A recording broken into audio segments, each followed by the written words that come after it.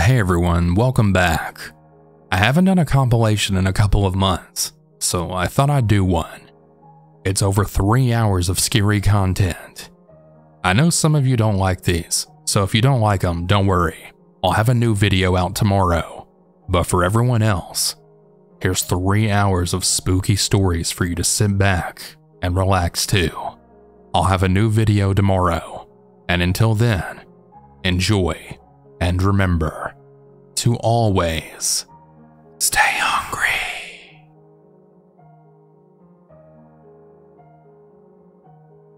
My boyfriend C and I have been together for 8 years. In the spring of 2019, we decided to finally find an apartment and move in together. We're both college students and we didn't have a ton of money, so our options were limited. While searching, I came across a relatively cheap studio apartment in downtown Minneapolis, only a 5-minute bus ride from my college. After talking it all over, we decided that this was the place. While it was in a sketchy neighborhood, we were smart kids and knew how to keep safe. Our parents were a little nervous, but nevertheless supportive. We moved in 2 weeks before my 21st birthday. We were so excited to finally have a place of our own, and it didn't matter how small or dingy. Anyway, as time went on, we began to realize why the apartment was so cheap. We would often need our apartment to be fumigated for roaches, appliances wouldn't work, druggies would break into the building, and packages would be stolen. All of this was upsetting, but things that could be ignored. Things were going fine until the summer of 2020. Over the summer, my boyfriend and I decided to move in with my parents while keeping our apartment. With the pandemic raging, we knew we would want to be able to see our families, and we thought the communal living wouldn't be the safest of choices. While we were gone, new tenants had moved in. When we came back in early August, we discovered that the couple across the hall from us had moved and a new woman had taken her place. We'll call her Nancy. Now, Nancy was a middle-aged woman. I'd like to say early 30s, but with all the drugs we later came to find out she was doing, it was really hard to tell her real age, seeing as they had aged her quite a bit. It took a while for us to realize that our previously quiet neighbors had moved and Nancy had taken their place. After passing her in the hallway and watching her enter her apartment, we came to understand. But that's when things got weird. We noticed a man coming around the apartment late at night. He wasn't a tenant, and he made it clear by banging on the outside door. He would yell and kick at the door and scream for Nancy to come let him in. At first, we thought he may be her boyfriend, but we could tell quite quickly that that was not the case. We emailed management about this, as he kept coming around very late at night, and our window overlooked the door. We could see anyone and everyone who would come and go. They thanked us for notifying them and to keep them updated as necessary. This was on the 13th of August. The second incident happened on August 20th. By now, we have met both Nancy and Nancy's boyfriend, Justin. Nice enough people. They kept to themselves, but they liked to party. On August 20th, around dinner time, there was a very loud pounding on our hallway door. It's a big metal door that management had installed a lock on to lessen the chances of homeless getting into the hallway of residences. The banging went on for a good 5 minutes and consisted of shouting and threats. It was hard not to notice. Eventually, we heard Justin let the gentleman in, and we then realized it was the same man as before. Justin denied the man entry into their apartment, going as far as to lock him out of their door. The man then began kicking their door and then telling them to open the fuck up. Justin did, but left the slide lock on. At this point, my boyfriend was watching the interaction through the peephole, and he watched this gentleman pull a gun out of his pants and then flash it to Justin. The door was then shut and unlocked. The man entered, and the night was quiet. A little shaken, we considered calling the cops, but instead decided to simply email management. To this, we got no reply. Just a short 3 days later though, August 23rd, We did, however, decide to call the cops. This time, the same thing happened, but the gentleman was never let into the apartment, and he pulled the weapon out in the hall, claiming he was going to shoot. He left before the police arrived. Again, we emailed management and received no response. By now, we were getting pretty nervous, as our neighbors were a clear threat to us. Now, in between the last event and the one I'm going to detail, there were many shouting matches between Nancy and Justin. Many more times did their friend come back and make a scene, but it was very much the same as before, including but not limited to breaking our hallway door by kicking it and pulling off the handle. Now, September 8th, this happened, and it's one of the 3 events that has made me jump every time I hear a loud noise. Around noon, I was in class, on Zoom of course, and from my desk with my headphones on, I could hear another fight ensuing across the hall. I prayed for it to be something that ended as soon as it started, but I was not so lucky. Within literally minutes, the fight escalated from screaming to then hitting, punching, and throwing. Nancy was screeching that she was going to kill Justin and that he was killing her. Shakily, my boyfriend went to the door to get a better idea of the seriousness of this fight. After she continued screaming, I decided to call 911, explaining to the operator that once again the tenants were fighting, and she told me the cops were on their way. Then, there was a noisy thwack and loud scream. Before we hung up, Justin swung open the door with blood pouring from his head. I informed the operator that Justin was bleeding and to send an ambulance. When the first responders showed up, Nancy refused to open the door. The cops were talking to her through the door, and she kept insisting that it wasn't them that had been fighting. This may have been believable had there not been a trail of blood leading from their doorway. After about 10 minutes, Nancy finally let them in, and she then explained that she had been liking you guys' photos on Facebook, and Justin got jealous. So he then threw her phone, leading them to get into a fight. One thing led to another, and she picked up a hammer and hit him on the head. No charges were filed, and everyone went on with their day as if nothing had ever happened. I, on the other hand, was traumatized.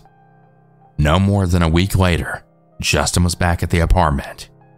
Their nightly fights continued, and you could almost hear a collective groan of all of our neighbors the night he came back. We later came to learn that Justin was never actually a tenant, only Nancy was, and that they were likely doing favors for their friend. We saw him come around occasionally, but not as often as before. He did, however, manage to get a key.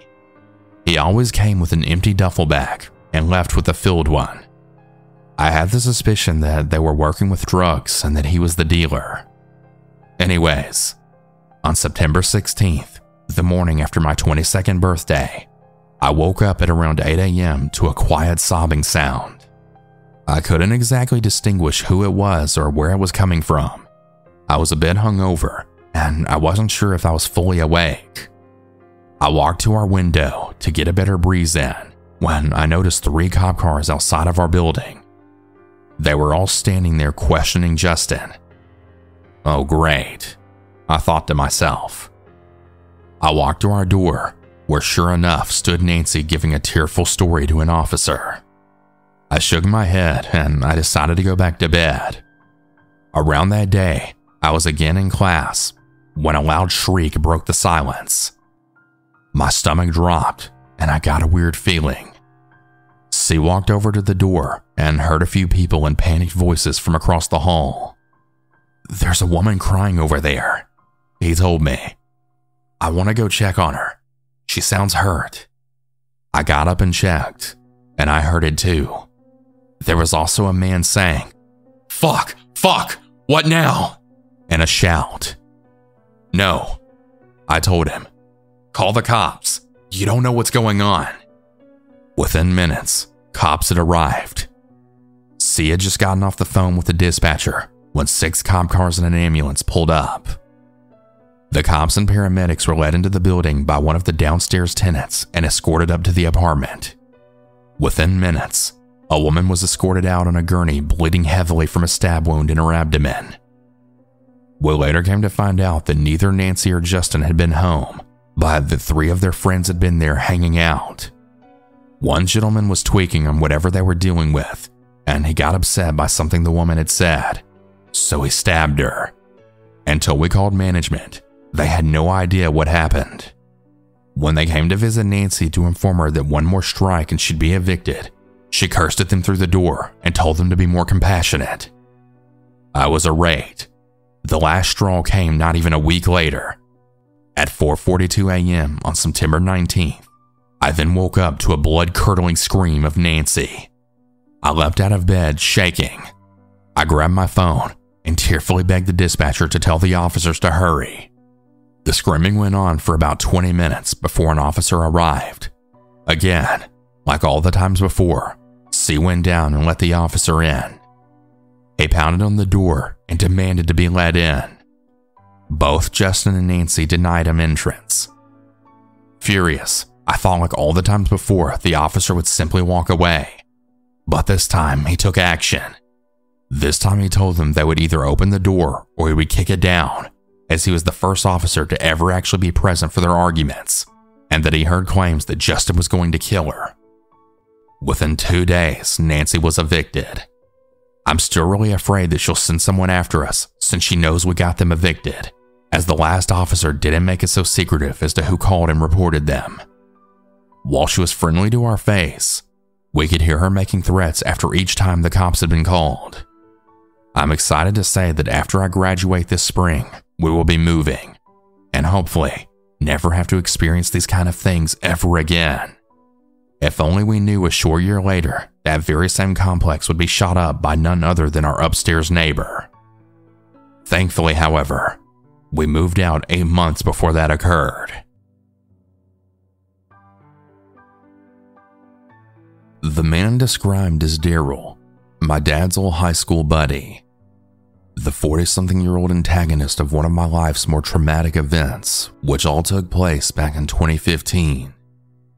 It was a warm, fragrant springtime afternoon, and I was an 18-year-old kid coming home from a day of class at the local community college. Coming home to my dad's anarchist trap house that my friend and I decided to move into as roommates a year before.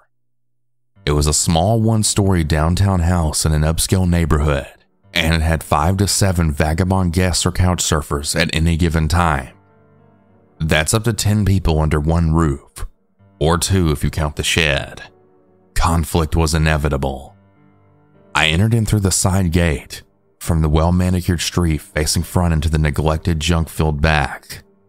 There he was, sitting at his crooked, worn-out metal table placed right in my path to the bent-up screen door. Daryl was dressed in his finest filthy brown hobo jacket as he carved his latest piece of stick art. He looked up at me with glazed eyes and an absent expression. This struck me as odd, since although he was weird, he wasn't usually this weird. When I looked closer at his table, I saw why. Along with his usual random pieces of metal and rocks that he used for his wands, there was a blackened glass tube, a lighter, and a 4/5 empty-gallon jug of rock gut gin. The gin that I had watched him bring home with him the night before. The night before, he had been partying, having fun, and acting fairly normal, but the presence of the charged straight shot glass pipe on the table explained how he stayed awake this whole time. The contents of this pipe, which were soaked into a screen made from the strands of a copper wire scrubber, can be deduced logically. Yeah, crack cocaine. I gave Daryl a modest greeting, to which he then responded with an awkward head movement and an unfriendly grunt, as he then continued to aggressively carve the stick. His body language gave me a dark vibe, full of animosity. What I experienced while walking in was unusual, but nothing too crazy to me. I've seen worse in that house, and I had such a chip on my shoulder. I was almost itching for some kind of altercation to take my anger out on, at least on a daily basis. If this was my opportunity to protect my territory, I would do it with pleasure. I was a massive stoner and a bit of an alcoholic at the time, and upon arriving home, I usually would have stopped by my friend's room to say hi and smoke a bowl or two, but he was at his mom's house that night, which meant that, unfortunately, he was not able to witness the events that would be taking place over the following couple of hours. And although I did have substance abuse issues, I was still an honor roll student. So instead of smoking a bowl, I went straight back to my room to get some economics homework done. I had worked for about 45 minutes before focusing became impossible due to loud noises and all of the yelling from the kitchen, which was just beyond the hallway entrance, mere feet from my bedroom door. This was simply not something I could tolerate, so I grabbed my 2009 digital camera, as I didn't have a smartphone back then, and I made my way to the heart of the commotion. Holding my camera, I entered the kitchen to find my dad and his two tough biker friends huddled together near the sink. Daryl had more or less cornered them. His arms were outstretched, making his hobo jacket appear like brown wings as he held up his largest stick in one hand, like Rafiki's staff in The Lion King. When I had walked in, I said nothing to alert him to my presence. I simply held up the camera to record him, as he then verbally spilled his darkest demons on all of us. He was belligerently screaming at my dad and his friends, but his biggest target was Joe, our lovable old biker dude who had been my dad's friend my whole life, and who had never treated Daryl with anything but friendliness and respect. Daryl was just screaming about how he was a racist, while Joe continued to deny it, raising his voice to match it. While I can't speak for Joe's personal beliefs, I will emphasize that Daryl didn't face any sort of discrimination under our roof. I mean, he may have felt disrespected at times, but his behavior was often unacceptable, and any confrontation was well deserved. During one of his loud, drunken, barely coherent rants, Daryl had begun hitting all of the wooden cabinets with his stick, pairing his screaming with the crazed rhythms of a wild man. I continued to hold the camera out towards him, making no attempt to hide it or leave the room, all the while he creeped his way towards me, whacking each cabinet along the way.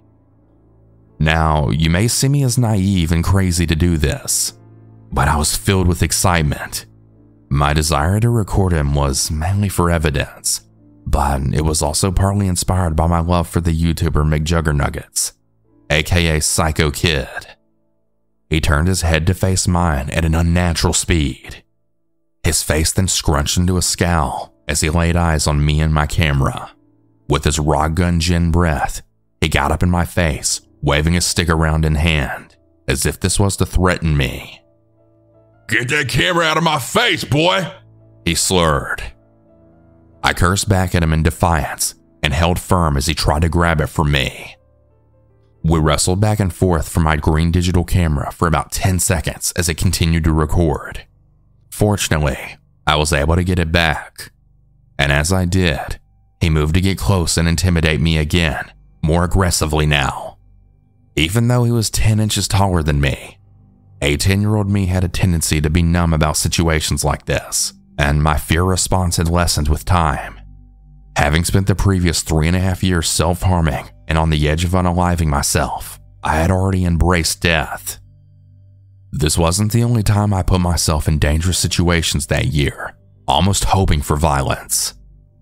I was also incredibly territorial and protective of my family and all the people I care for, and being extremely insecure, I was very sensitive to any perceived disrespect to myself or the house. As Daryl towered over me, my right hand rested around the closed lid of an empty cookie jar sitting on the kitchen table. At that moment, I knew that if he got out of hand, that jar would be my last resort. I loosened my grip on the jar, pushed Daryl away, and I watched him move back from me and then make his way to torment my dad and his friends again. I took this opportunity to put my camera back in my room, and I came out a minute later to find that my dad and the biker dudes had gone to my dad's back room. Daryl had gone back to his dirty mattress in the dark shadows of the living room in front of the house. Things had lulled, and I still had homework to do, so I went back to my room. About a half hour, darkness had fallen outside, and things were too quiet. Something had to be wrong. I wanted to check on my dad and his friends, so I left my room, and I found myself alone in an eerie, grimy kitchen with the lights on and dark windows facing the night. There was a soft mumbling to my right. Daryl was kneeling in the dim rays of light, cast from the kitchen to the contrasting darkness of the living room. He was holding 2 billiard balls that he had taken from the pool table, one in each upward-facing hand and outstretching arms. His head rolled back to face the ceiling, in a perfect position to channel demons like an antenna. Like his head, his eyes were rolled back as well, with only the bloodshot whites being visible. As his head gently jerked around with his satanic mumbling, the dim light reflected off his bald scalp. His unkempt salt and pepper goatee was speckled with foamy dribble. Seconds after I saw him, he jolted into life like an animated corpse. His face then contorted into a hatred that I haven't seen before or since, as he launched toward me from a kneeled position, still holding the pool balls in each hand. Thinking quickly, I grabbed the cookie jar, and with Daryl close on my tail, retreated to my dad's room. Fortunately, the lights were on, and the room had a door connecting to the backyard. He caught up to me there, so I pushed him back into the rag and wooden table in the corner, which broke under his weight. He quickly recovered, and he sneered back at me as he then bolted from the wreckage. As he did so, I stumbled out the back door, tripped backwards down the 2 concrete steps, and landed on the cement patio bordering the grass. Time had condensed in that moment. All of this occurred in just a few seconds.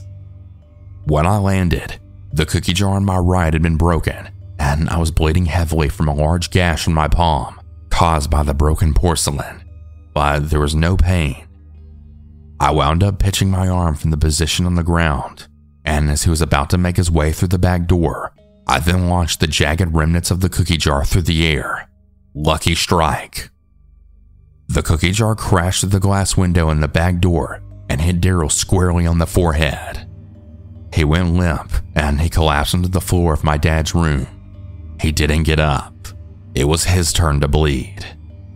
Having faced this entire situation alone, I made my way to the shed to find my dad, his 60-year-old biker friend, and Joe's other biker friend.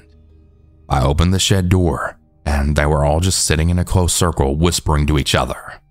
All tough men cowering in this tiny one-room living space in the corner of the yard. These 3 grown men left 18-year-old me all alone to fend for myself in a house with a violent psychopath, but I forgave them.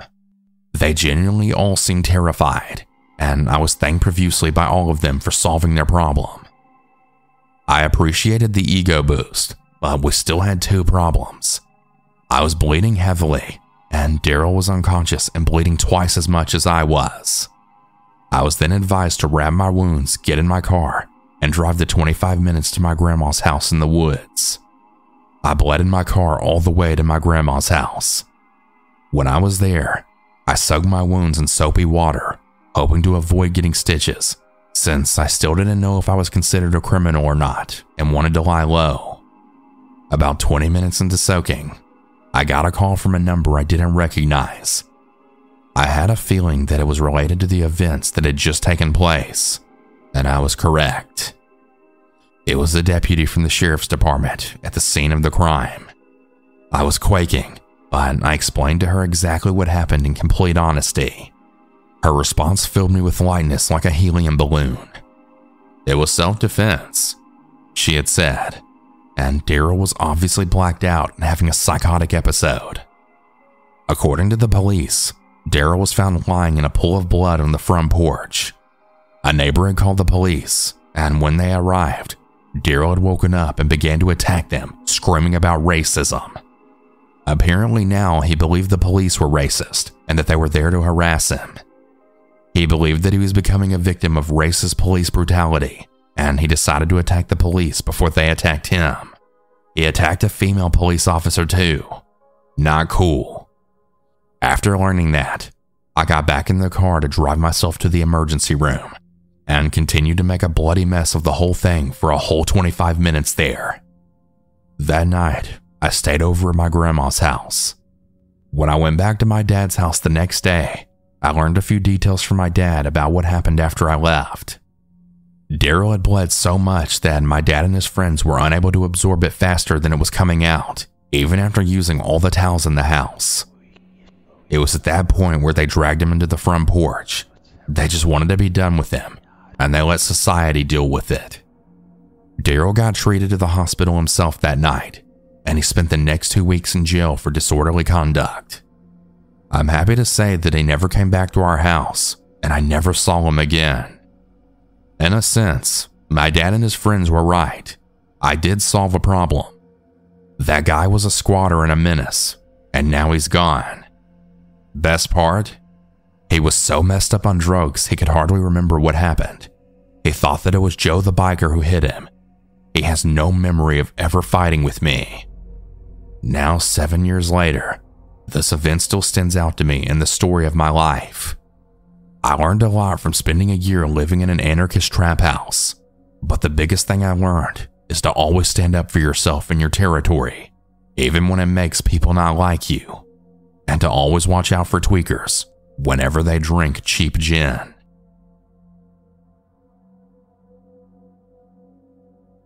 This happened about 2 years ago when I got a gym membership to a 24-hour gym. Normally, I would take my son with me or a friend for mutual support, as well as company, but on a few occasions, I would have to go alone. During these times, I would bring my headphones and put on some music to tune others out and to keep to myself and on task. Indeed, everything about my body language suggested that I didn't want to be bothered or approached, but if it had stayed that way, this wouldn't be much of a story. So the first time I ventured to the gym alone, it was around 5 p.m. and I'd just gotten off work. Due to the time of day, the gym was quite crowded. As I settled into a groove with my music playing and getting a good pace on my exercise bike, I heard someone saying "hey" rather loudly to my right. I looked and see a man in his 50s from whom I don't know, and he's now motioning for me to take out my earbuds. Clearly annoyed, I take out one bud and then ask, "Yeah, what do you need?" To which the stranger tells me that he's never seen me there before and that he'd remember me if he did. I just said, okay, and I proceeded to put my earbud back in and resume pedaling. Then he taps me on my shoulder. I hit pause on my New York Dolls song. "What?" Then he says, "Aw, don't be like that. I just want to talk to you. It's not every day that I meet a lady as pretty as you." And I just said back, "Thanks, but I'm not here to socialize. Excuse me." And I walked away to an elliptical. So what does he do? He steps in front of the elliptical machine, almost straddling it to get in front of me, with my foot being precariously close to his junk. Gross. Hell no. I put my foot away and glare at him. Unfazed, he remarks how strong my thighs must be, and he asks me out for a drink sometime. I flat out said to him, "No, I'm not interested in you, and I'm not impressed by you, and I have a boyfriend."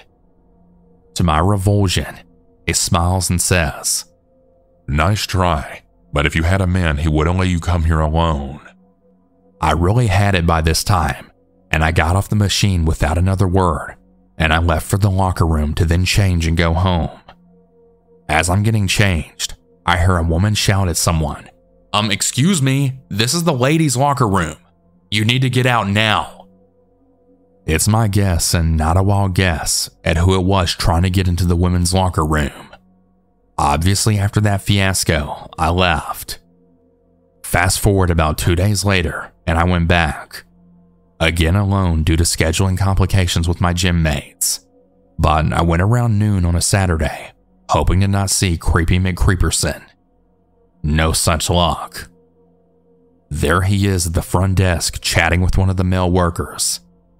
I should have left, but I wanted to get some exercise in. And I told myself that if he starts in again, I'm going to report him to the gym workers. I approached the front desk to check in. The man then suddenly hoists himself up and leans over the front desk, trying to see my name or address on the computer screen. The worker, catching on almost immediately, thankfully minimized the screen and said very sternly, "Hey, you can't do that, man," to the man. The man chuckled it off, then saying, Well, I wouldn't have to have it if she would give me a chance. Me saying nothing, I walked out. I was absolutely stunned and spooked by the audacity of this guy. I stayed away for over a week and finally returned, this time with my teenage son. Upon walking in, I didn't see him. Relieved, we checked in. The man at the front desk who was there last time welcomed me back, and he apologized for his friend's behavior. He then proceeded to tell me that the creepy man had been in several times, sometimes twice a day, looking for me and asking if I'd been back. I asked him if there was anything to be done to stop this man's advances. He told me that if he approaches me again, to come to the front desk and talk to them, and that they would walk the floors and tell him to move along. I thanked him, and my son and I had our first peaceful gym visit in over a month. During the next time, I brought my son with me again, and there he was, Creepy McCreeperson. This time he followed us from equipment to equipment, staying about 10 feet away, saying nothing, but glaring at us the whole time. I didn't report him because he didn't speak to me on this occasion, so I figured I'd just ignore the staring, or try to anyway, as the look on his face registered pure anger. After this point, I went to the gym less due to catching COVID. After about 6 weeks, I finally felt ready to go again as my strength was coming back. This time I ventured out late at night, around midnight, since I was unable to sleep, and I thought that maybe some cardio would help me wind down. When I got to the gym, it was very quiet. One person was working at the desk, and there was only 3 or 4 other people in there. I leisurely made the rounds, trying out different equipment pieces, trying to get back in the gym groove after my long hiatus and sick leave. Mid-working out with some light reps, I got that unmistakable feeling of being watched. Looking around, I finally caught the source. Standing on the other side of the gym, doing nothing but staring at me and smiling, was the creepy man. I looked right at him, and I felt my heart rate go up. The look he gave me was completely dead-eyed. This to me was far worse than the lecherous grinning looks from before. I didn't feel safe. Thankfully, the man turned away and walked out of the gym into the cold winter night. Strangely without a coat, but I was just glad he left. Being that he was gone, I didn't want to take any chances that he was waiting outside, so I stayed longer than I had the energy for. Finally, I decided to leave. After getting my coat and winter boots on, I walked out into the dark, lonely parking lot. Thankfully, I didn't see any strange vehicles or anyone standing by my car, so I booked it over to my car to leave. Once I got to my car, however, any sense of relief was doused and replaced with chills down my spine. My rear passenger door was open. My dome light didn't work, but the parking lot light showed that there was no one in the car. But though my car was empty, there was condensation on the inside of the windows. This suggested someone was waiting in the back seat of my cold car, waiting for me to come out. Apparently he had left since I stayed so long in the gym. I don't even want to think about what would have happened if I'd come out any earlier. I was always taught to check under my car in the back seat before getting into my car, especially at night. But being that this man was so frightening, I'm not certain that I would have been able to get away if I had encountered him. After that, I stopped going to that gym for the rest of the winter. Come that spring, I did return, but I still never went alone. I did report everything that happened to the gym management, and most thankfully, I've never seen that creepy man at the gym again.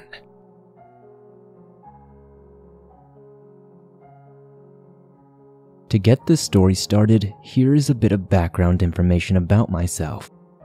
I am a female, 17 years of age. I'm very petite, weighing about 100 pounds and standing at just 5'3". I recently joined my local gym around January 2019 and have started a routine of when I work out every day, except for Monday, sometime around 6 p.m. usually, and usually I'll stay for about an hour or two depending on the day and how I feel. Anyone who goes to the gym regularly notices others around them and gets familiar with what times and machines are usually available. And if a new person comes, you usually notice them. My point is that you get used to these people in the gym with you, whether or not you communicate with them. As a girl who goes to the gym, from my experience, you will get the occasional glance from a weirdo or make awkward eye contact with someone staring at you in the mirror. But all you can do is stare back at them dead in the eyes and give them the nastiest look of disgust. Now, the time that I go to the gym is when everyone usually starts to leave. I am very antisocial and shy, so this works out great for me. Or so I had thought. Having some alone time would be excellent. And if something were to happen, they would have cameras everywhere. Now I know this is a stupid way to think, but knowing that you had to have a key card to get into the gym and one to get out was a comfort along with the cameras. For this past month of me doing my workouts, I got this weird vibe from this random guy we will call Randy. As I said, you usually get people looking at you, so it is hard to tell if someone is genuinely a significant threat or just someone being a creep. Either way, both are usually bad, but it's difficult to distinguish the two.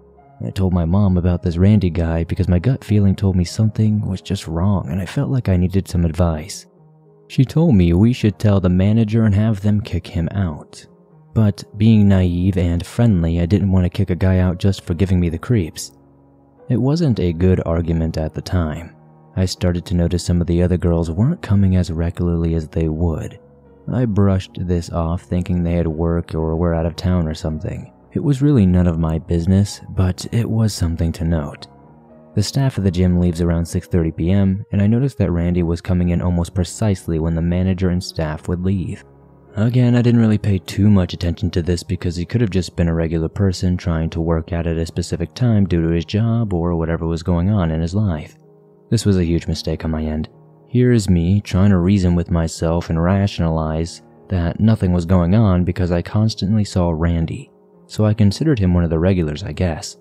But this is where the story actually begins. I went to do my daily workout and the manager, let's call her Alyssa, came up and talked to me about other girls who worked out at the same time I did. These girls were complaining about Randy secretly recording them while they worked out. The girls changed their workout schedule due to Randy, which explains why I saw fewer and fewer of them. She asked me if I had seen any men holding their phone up to their chest and walking with the camera pointed outwards.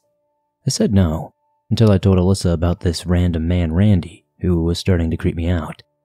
She said she would look into it and update me on the situation, mainly since I'm underage. The next day, Alyssa talked to me. She said that one of the girls who complained about him pointed him out on the cameras and that she would wait for Randy to come back into the gym, kick him out, and trespass him if he ever came back. She left that night not knowing what had happened because Alyssa was still waiting after I left. I returned to the gym that following Tuesday and Alyssa told me everything that had gone down. She had said that she waited till Randy and his buddy, who we will call Kyle, came to the gym and were parked outside. Alyssa had a friend who was a sheriff. Apparently, he rang up Randy's license plates, and to both of their surprises, he was a registered sex offender and had put on probation recently. Alyssa then found out that Randy didn't even have a keycard, meaning he was not a member of the gym and shouldn't have been using the gym, period. His friend Kyle had a keycard and was letting Randy in. They would work out sometimes and wait for the staff to leave and do creepy things. Alyssa prohibited both of the men entering the gym again and kicked them out. The scary thing is that I remember being alone in that gym with those two guys very often. They blended in very well, and I considered them just average workout people. I'm still not sure if Randy or Kyle recorded me, but Alyssa told me she was going to look through the footage and let me know any other news she could, such as them recording me and all that. It is terrifying to think that I got accustomed to these guys regularly being at the gym. I am so thankful that Alyssa kept me informed on the situation. As terrifying as it is, it shows that you should always be aware of what's happening around you and to trust your instincts. It also shows that you never can trust anyone you think you might know. As stupid as it sounds, it's easy to get comfortable with people we see daily even if we don't know who they are. But who knows what might have happened if I caught Randy and Kyle alone again. Please be careful at all times. Never judge anyone for good or bad until you actually know them. You never know what might be out there to hurt you. Thank you for your time in reading the story.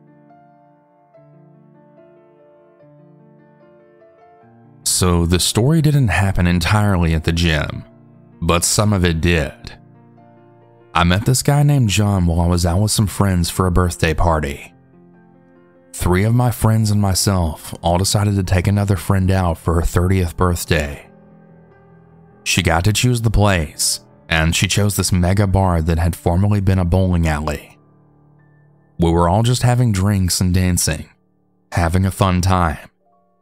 We made a lot of 29 again jokes, and we did some shots. I was dancing enough that I never got more than a little buzzed, even though I'd had several shots of tequila. The birthday girl saw him and pointed him out, saying, "That guy's been watching you all night. Go ask him to dance." I honestly hadn't noticed him, and I wasn't very interested in dancing with him. I figured she should go ask him to dance. But before I could say all this, he was at our table asking me to dance. I did dance with him.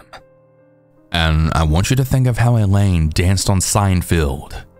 This guy was a tiny bit smoother than that though. We went out on a couple of dates, and I liked him okay as a fellow human, that is, but not as a mate. That wasn't who I saw myself with in a year, let alone 20. Why waste time with someone you know isn't the one? I won't.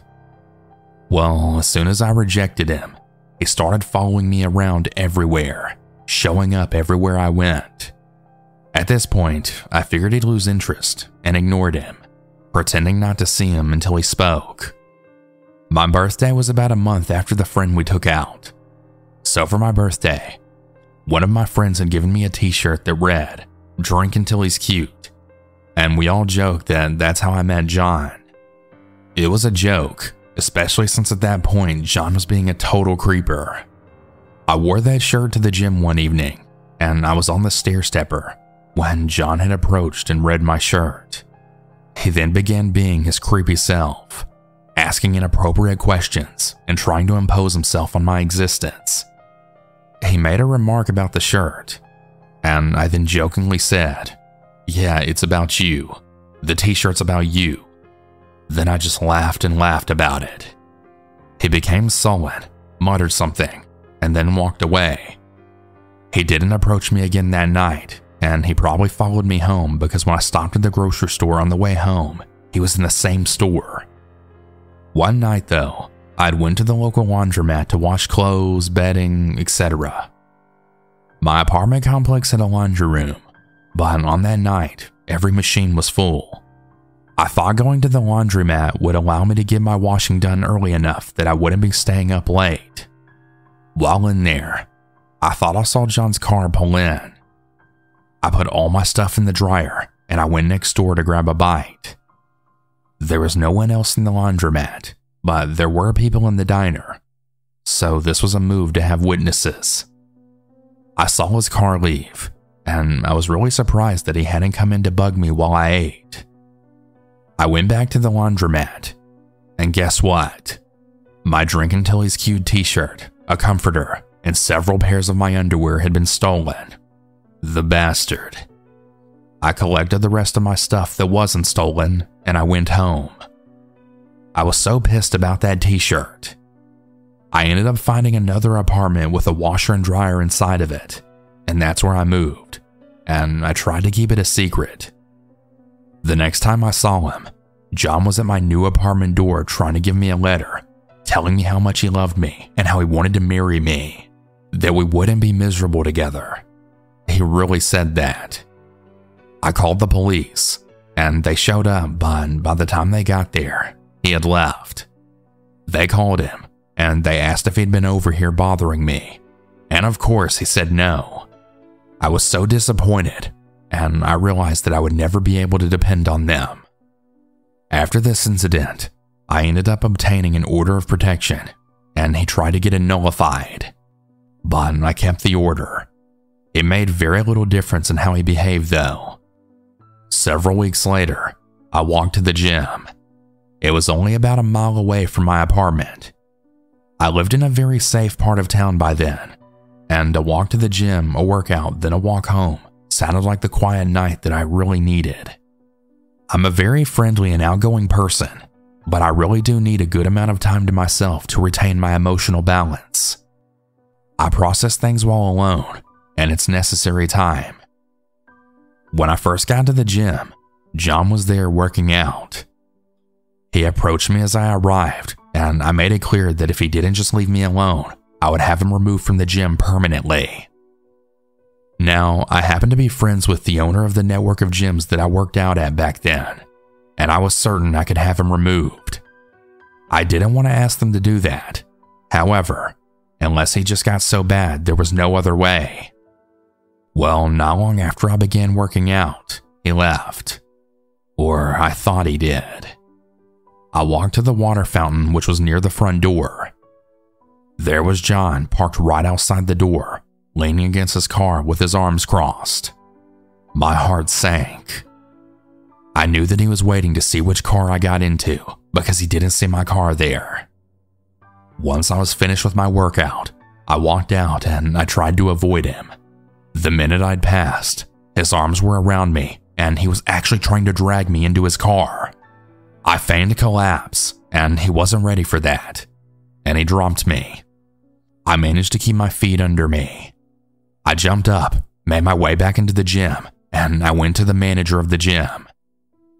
We'd been friends for a few years at that point. He snuck me out the back door and he drove me home. My friend later told me that John was still actually waiting out front when he locked up the gym at 10 p.m. John found out that I'd been getting counseling and I'd been diagnosed with PTSD. Yeah, I had a person in my sphere who was blabbing to him every chance she got. So I received a phone call from a psychiatrist's office that provided marriage counseling. She was calling to confirm my appointment. Hello, may I speak to? Yeah, this is her. Oh, great. I'm calling to confirm your appointment on this date. Appointment for what? I said. Your significant other, John, has made the appointment for the two of you. She said. We provide counseling and therapy for couples. You'll be seen together and then have that time with the doctor separately. I lost my shit. I didn't raise my voice at this woman. She was innocent. But internally, my body was jolted. I was sick to my stomach and fully enraged at the same time. I told her that if she needed to, she could record what I was about to say, or she could put me on the speakerphone so that the doctor could hear me too. I got the attorney who served as my representation in the room, and then we laid out the entire story for this doctor and his assistant. The shock in their voices told us that John had lied his sorry ass off, and the phone call ended. About 1.5 to 2 hours later, I got a phone call from John. He just said, I heard that you canceled the appointment that we so desperately need to save our relationship. I've been in counseling too, and my counselor says that I'm a lot like OJ. This all went down some months after OJ Simpson's famous car chase. It was an obvious ploy to try and frighten me. Of course, me being who I am, I replied, That's fine, but I'm not easy prey, John, and I think I have you outgunned. Yes, I now had sidearms and I had trained with them. I'd gotten pretty good at just leaving that guy in the dust. Different vehicles, different places, etc. There was a rental car place that would pick you up, so I rented a car sometimes, and I would leave my car parked in front of my apartment. I could be gone all day and he'd never even realize it, but that's a lot of trouble to have to go to for privacy. He didn't miss the reference though. You think you're tough with your little pea shooter, huh? Then he laughed. His laugh was very sinister that day. I almost replied back with, I know I'm tough with a .38 special and a .45, jackass. I've been training extensively. But I decided that letting him think that he had the upper hand would probably be best, so I didn't say anything. I didn't want it to get to that point, but I had already decided that if I ever got pushed to it, I would end him before I let him end me. One Saturday morning, I went to the gym. I drove myself there because I was going to run errands afterwards. Just as I thought that I'd actually gotten away with going somewhere without him showing up, John was waiting outside for me when I walked out of the gym. He tried to hold my car door open so I couldn't drive away. I belted myself into my car so that it would be harder to drag me out, and I started the car. He was holding that door like it was his life. I backed out of the parking spot, making micro movements so I didn't bump him with the car door. He was moving with the car and holding that damn door. He was so busy pleading with me to marry him that he didn't even notice my positioning. I made very small moves so he was able to take steps with the car. My goal was to not knock him down, but to get away. Once I was in position, I ramped up the argument to frustrate him more, in the hopes that he would just turn loose of the door and I could drive. But he didn't. I put my car in the lowest gear and I balanced the clutch so I could hit the throttle, and then I went. I got away from him. He tried to say that I drove over his foot, but if I did, it didn't break anything. The police officer who came to visit me at the office Monday soon realized John's complaint was bullshit. My lawyer wrote another letter to John, telling him that he needed to back off and leave me alone. I appreciated the effort, but as expected, the letter didn't do anything for me except create a record of events by a third party that could be used in court if needed. I let the gym owner know what happened, and they terminated his membership without any further fanfare. He had been notified after the manager had driven me home that any further incidents would result in him losing his membership. John still tried to renew at another location, but the owners let every employee at every location know about John and his stalking. After he couldn't renew his membership, I got another message from the answering service, saying, "You think you're so smart getting me removed from the gyms?" or something like that. And at one point, he managed to find my phone number. I suspected one of the young girls at the gym, but she denied. She had been his biggest apologist for months though, and she kept telling me that all this was so romantic and how she thought he was the right one for me. I then informed her that I'm the one that decides that, and I'd already decided. He's not the one for me, damn it.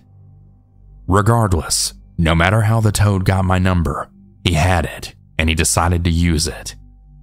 He called every hour on the hour, whether I answered or not. I had enough, and I finally unplugged my phone.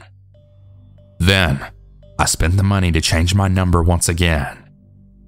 Back then, this process took some time on the old landlines, so there were still some days that he was able to call at night.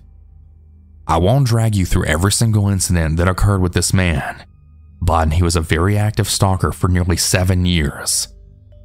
I've left food on the table at restaurants, left groceries in baskets, etc., all to get away from him.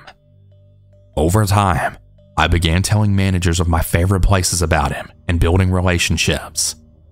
John became persona non grata in many restaurants, grocery stores, and hardware stores around town. I got orders of protection, but he always ignored them. Around that time, I met my now husband and married him. Yes, I was actually dodging John the day before our wedding and had our first child. But John didn't give up. He moved in with a married woman, which you think would slow him down, right? But no, he actually used her to stalk me so that I didn't know he was there. The saddest part was that she knew it, and she let him in because she was desperate. He didn't care that I had children. He would approach me even when I was out with my kids. That man had no shame. Over time, I just became extremely careful about not only where I went, but when. I figured out the days that were safest for me to take my kids out and not be bothered by him. I did okay, and he never figured out where our new home was. He stalked and terrorized me almost daily from 1993 until 2000, when we bought our home. He couldn't find the home, and I had figured out my safe days, so for around a decade, there was very little contact. There were a couple of times though where he saw me at Walmart or Safeway with the kids, but by the time he ran to his car and rushed over to where he'd seen me walking, I had thrown the kids in the car and left. Parking around the side of the building or in front of a different store was a really great strategy. He would think that I was in the store that I was parked in front of and be milling around that store. I was gone before he realized, and before anyone criticizes my husband for not standing up for me, He did. He and John worked at the same hospital for a time, and one day my husband stepped into an elevator that John and only John was in. My husband crossed his arms and gave John a look that could melt steel, and he backed old John into a corner. John was so afraid that he actually peed himself, and he got off the elevator at the next floor. Well, a day later, John had left a message on my office answering service that said, "I hope you know your boy doesn't scare me." Then he was very careful to not ever encounter my husband, as well as being very careful to not encounter me when I was with my husband. Such bravery. That was just one instance, but there were many more. But John did truly avoid my husband. If he showed up where my car was and saw that it was the both of us, he left. Around 2010, John took ill with some mysterious disease, and he died a very slow 2-year painful death from what I heard. I know this sounds really petty, but I'm glad he died a painful death. That bastard deserved it for what he put me through. That was all 10 years ago, and I finally stopped looking over my shoulder the day I heard that. I actually relaxed for the first time in many years. I hadn't realized just how tense and hyper-aware I'd become until I no longer needed to be that way. In the years since this all began, my state has increased the stalking laws, and John wouldn't be able to get away with nearly as much today as he did back then. I can only offer platitudes and cautions like others do, but I won't. My only hope is that you'll remember some of the things I did, and if you ever encounter someone like that, use them. These stories are from the survivors and are offered to give you ideas of things you can do to ensure your own survival. But I really hope you never have to go through what I did.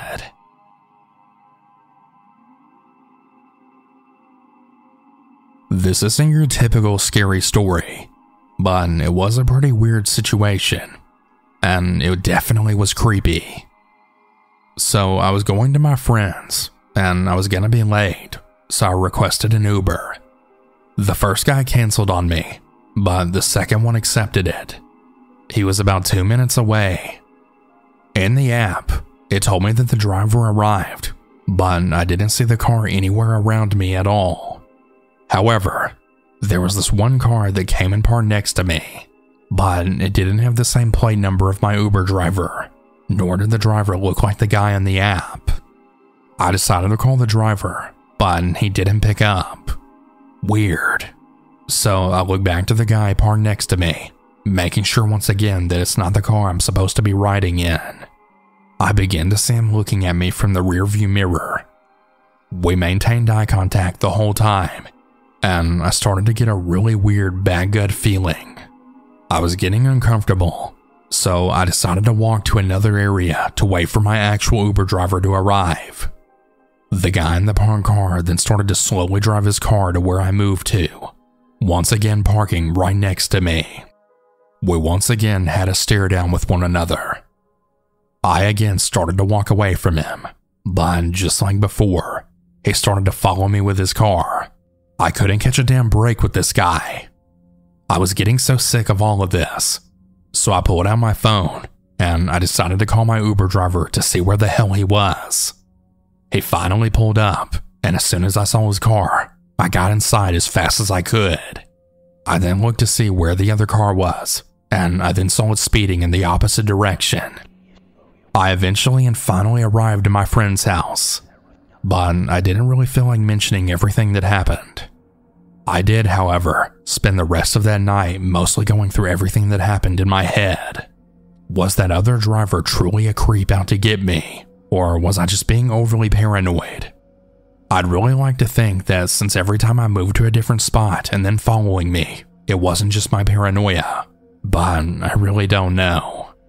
It's really wild to think about though, because if something bad had actually happened to me, I never would have made it to my friends that night, and no one would have ever known. That thought really terrifies me. I guess I should be grateful though that nothing like that happened. Uber is a wonderful tool for transportation, but just like with everything else, it has its own dangers as well. Be safe out there, everyone, and if you take an Uber, Be absolutely sure you're getting into the right vehicle.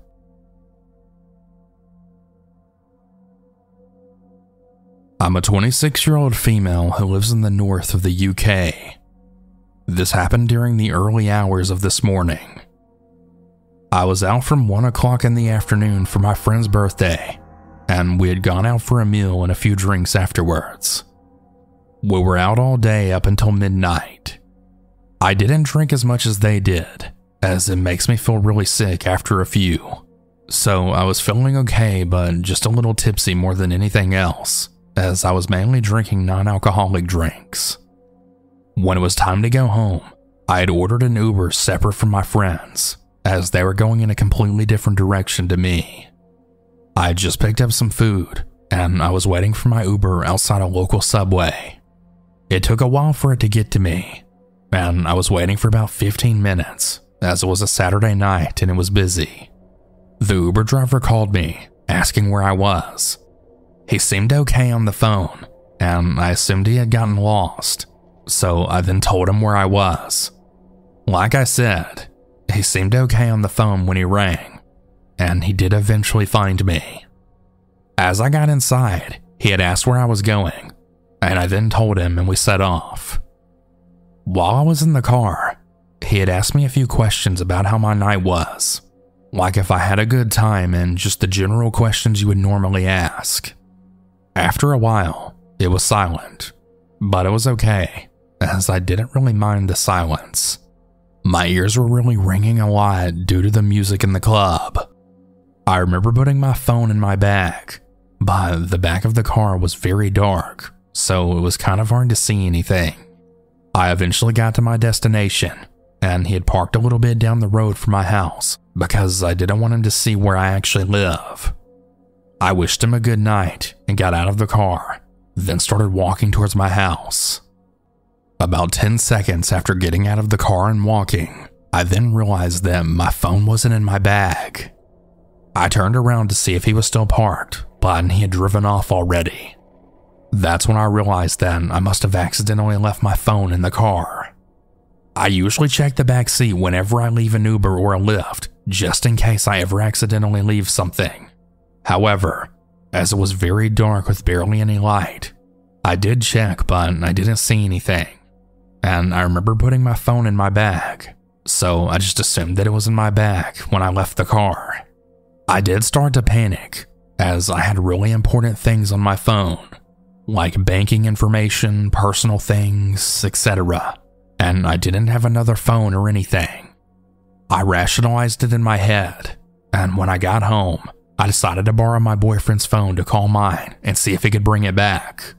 I thought as he had just left, he might still be in the area, so I hurried home quietly, borrowing my boyfriend's phone while he was asleep, trying not to wake him up, as I just really wanted to get this resolved as fast as possible. When I called, he answered, and before I could say anything, he rudely said, "I'm with another customer. I'll call you back." Now, I do understand that he couldn't talk if he's driving with another customer. However, there was no reason to be rude about it. Anyways, I sat there for about 5 minutes waiting and getting more anxious as time went on, and I decided to call him again, but he declined the call. I assumed he was still with the customer, so I just began waiting, and shortly after, he had called me back within a few seconds after. So this is where the whole thing began to get kind of scary for me. I've never been in a situation before like this, and I can be really naive to things.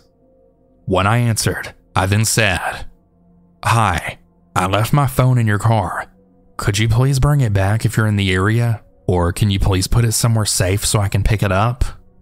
I had expected the man to agree or give me options on what to do, but the only thing the driver said was, "I'm very busy. I don't have time to drop your phone off. You're gonna have to pay me £10 to drop it off."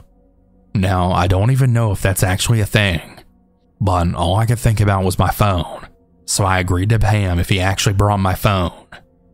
He then followed that with, "Wait outside your house. I'll be about 5 minutes. And I then gave him my address again so he knew where to go. I stood outside, and I had thrown on my dressing gown and slippers, as I thought he would park outside my house and it would be a fast exchange. I don't carry cash on me, so I wasn't really sure how I was supposed to pay him. I figured we would do it via the Uber app or something similar. When he pulled up, he had parked on the opposite side of the road. Now, where I live, my house is on a main road with a few fields around, and there's plenty of houses, so I thought it would be safe. However, it was really late, and nobody was around. The driver showed up, and he had rolled down his window, then shouting my name to come over. At this point, I was getting really nervous about the whole situation, but I then went over, and then he said, "Yeah, so give me the money, and then I'll give you your phone." He had tried to be intimidating, and it had really worked because I was getting very nervous. I then told him as nicely as possible, "I haven't got cash on me. I'm gonna have to do it online through banking or transfer." When I said this, he gave me a really creepy smile, then saying, "Okay, get in the car then." And I was really confused on why he wanted me to get into the car. I tried telling him no, it's okay, we can do it like this, but he was being very persistent about it, and he was really pressuring me, then saying, "If you want your phone, come around and get in." At this point, all of the alarm bells are ringing in my head, telling me to go wake up my boyfriend and help me, because this isn't normal. I'm an independent person, and I didn't listen to the voice in my head, as I really wanted to solve this by myself and just get it done and over with.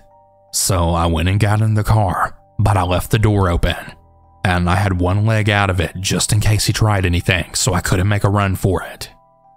He told me to then close the door, but I refused. While in the car, I had tried telling him that I need to do a bank transfer, so I really need my phone to do it. He was struggling to understand what I was trying to tell him. That, or he didn't want to give me my phone back. I think that because I was being very polite to him, besides all of the red flags going off, and the only way that he thought he was getting the money from me was to give me my phone. So he did so, and I then put in his card details to transfer him the money. I was shaking the entire time, and just then, as I was trying to put in my details, it locked me out.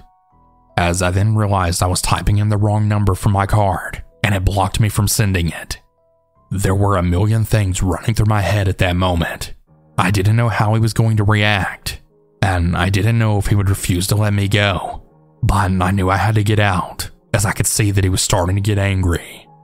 I needed to be quick, so I told him I needed to grab another card from inside my house, but before he could answer me or stop me, I got out of the car as quickly as possible, running over to my house, running inside, and locking the door behind me.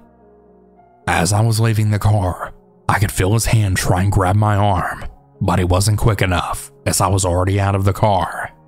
I started tearing up after I got in my house, and I started panicking. The man then started ringing my boyfriend's phone, which I had been using to call him, but I blocked the number. He eventually drove off after about 10 minutes. I really hadn't realized just how serious the situation was until I got back inside. I kept checking the window thinking he would come back. I immediately reported him via the Uber app, and I couldn't fall asleep until about 3 in the morning. I told my boyfriend the next morning, and he was totally furious at the situation and how I got taken advantage of. I didn't really know if it was normal for your Uber driver to ask for money to bring an item back. I eventually got in contact with Uber's head office this morning, still shaken up with the whole situation, and they've been really helpful so far and apologizing. They will hopefully help me and make sure that this driver doesn't do this to any other girls. I'm 99% sure that he wouldn't have made me get into his car if my boyfriend had been with me. He didn't try to do anything to me, but I do wonder what would have happened if I closed the door like he asked and then realized he wasn't getting his money. I know that this could have completely gone a different direction, and I'm really lucky that I got out of it.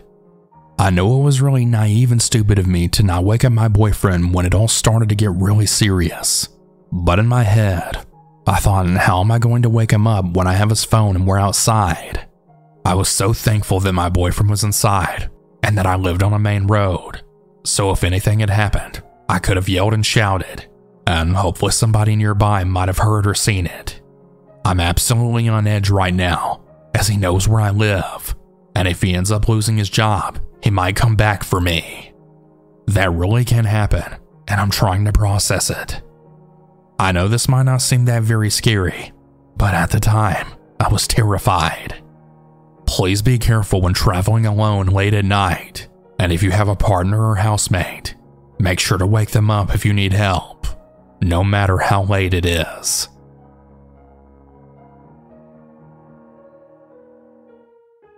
I've always listened to your stories, but I've never really had a story of my own to post. But now I do. I'm going to give you some background information here, so here goes. I've lived in Utah for most of my life, other than a few years in Wyoming. I'm an Uber driver in Utah, and I have been for a few years now. What I'm about to tell you took place about 1 year ago, right around the time when I was specifically an Uber Eats driver. I had just gotten finished with a shift of delivering food, and I was on the phone with my mother when I got the bright idea to go looking for a former apartment that we had lived in when I was younger.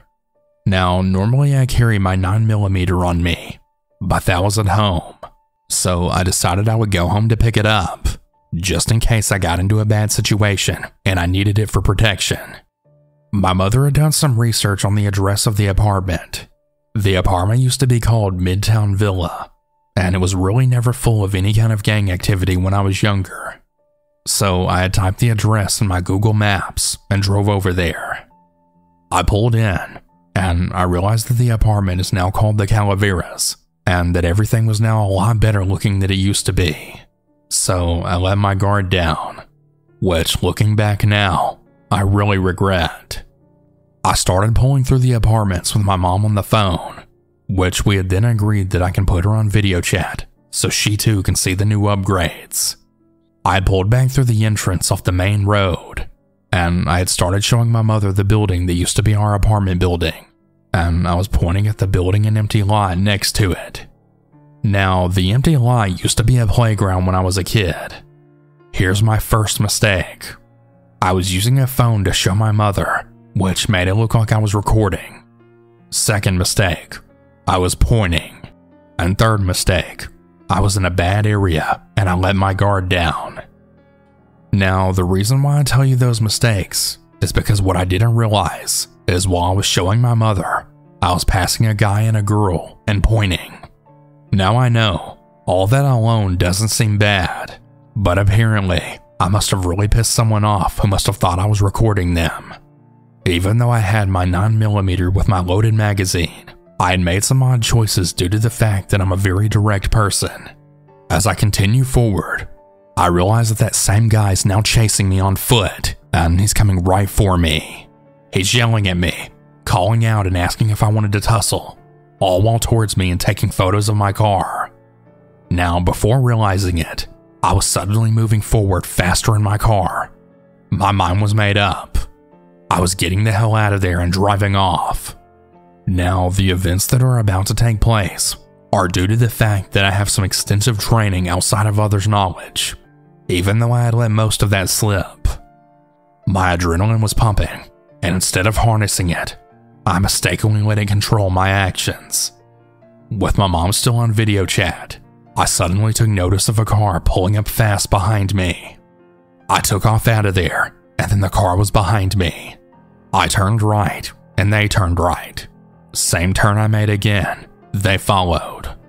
So I went up to 9000 South, then taking a right after stopping, thinking I was being paranoid. Nope. They then followed me all the way to 1300 West. That's where I turned right again.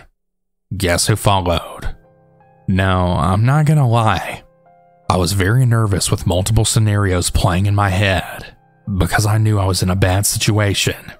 I knew that if it came down to it, I had my pistol. I know what you're all thinking. Dial 911, you idiot. Well, I'm the type of person that really rarely ever does that, and I wanted to get out of this on my own. While these scenarios crossed my mind, I suddenly got the bright idea to turn right onto 7800 South. So I did, as did they.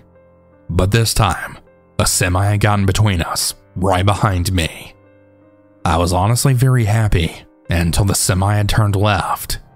Then I knew I had to figure out what to do next. My next decision was to turn left. I approached the next slide in the left turn lane to get onto the road that leads to 7200 South, where the I-15 ramp was on. What I didn't think about though was what would happen if they followed me. Now, what happens next is going to really make you reconsider for not asking for help when you really need it, if you're anything like me. I turned left, and they followed, speeding up on my right in that lane. So I immediately swerved over after turning on my signal, and I then got in front of them, because let's face it, if they happen to get next to me, it could be game over. So I slowed down a little, then they got in the left lane and they sped up to me. I then sped up as well, and just as we hit 90 miles per hour, I then slammed on my brakes, and they slammed on theirs and turned right. If I had been there, I could have been hit and rolled my car, and even died, and at the very least I would be in the hospital. That's when they then took off down the road on their right, and I booked it to the interstate. I drove to the grocery store near my house, calling the police department near that apartment complex in order to report it. The dispatcher then informed me that I should have called 911 to make the situation easier, and they would have directed me to the nearest police station, with officers outside to deal with anything that followed me into the parking lot. The officer then called me, and we talked about it. He had went on to tell me that that area was very problematic with gang activity, and he believes that my extreme concern and judgment were very accurate. I then headed home, and I didn't let my guard down until I got home. I told my fiance all about it the very next day, and she told me to never deliver to that area without some form of protection. So in closing, number 1, don't ever leave yourself without protection. Number 2, always ask for help when you need it, because otherwise, your life could really be at stake. Number 3, don't be naive to your situation. I really hope that this doesn't happen to anyone else. And remember, it's not the people with pistols in their holsters that you have to watch out for. It's the people that tuck them into their waistbands without a holster. Those are the ones you have to watch out for. Be safe, everyone, and thanks for listening.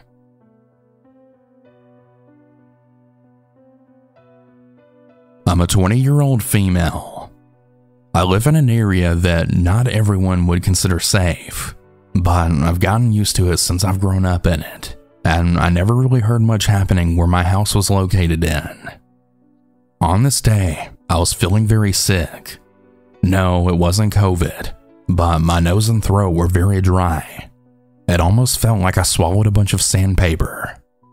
Anyways, my parents were busy and out of the house, and I realized that we didn't have any cough drops, which I needed, and I decided to walk to the Walgreens near my house. It was about a 10-minute walk. I went to the store on my own, and to make matters worse, it was a hot summer. I usually wear both of my headphones so that I can avoid talking to people or random guys talking to me, and there were plenty of those. Keep in mind, I'm a 6-foot-tall woman, and I did Marine RO, so I can easily say that I would always win a fight or that I look intimidating. Anyways, I was coming back home, and I'd passed a couple who were going the opposite direction I was. I had a clear look at them because the man was wearing a whole Cub shirt, and the woman had a very red shirt. I saw that they were staring, and I could feel them staring at me while I was walking away, but I didn't pay too much attention to it since I've never really been in a situation like that. Well, when I was going to cross a street, I then stopped myself because there's 2 ways to get back to my house. I either pass a park, which for some reason that day was pretty much complete with people, or I go through an alley. And I know it must sound cliche, but the alley was the way faster way home. So I made the stupid decision to go through the alley. I had a very bad gut feeling halfway through that someone was following me, and lo and behold, it was the guy with the Cub shirt. At first, I didn't really mind because I realized this guy was a lot shorter than me, at like 5'6" or 5'7". But as I was walking, I saw that in the other end of the alley, which was where I was supposed to walk towards, there was a brown van, which I could then see a person sitting in the driver's seat with a bright red shirt on. I automatically turned around to then see the guy, and I saw that he was getting closer to me. So as fast as the situation was going, I then reacted, and I turned towards the guy and ran towards him. And as soon as he saw me running towards him, he then tried to reach for something. But before he did so, I then punched him on the side of his head with the side of my right arm, which was actually enough to make him fall, and I then ran as fast as I could out of the alley to the park, which happened to be on the other side of the alley. But at the same time I was running out of there, I had heard screeching tires of that van from behind me.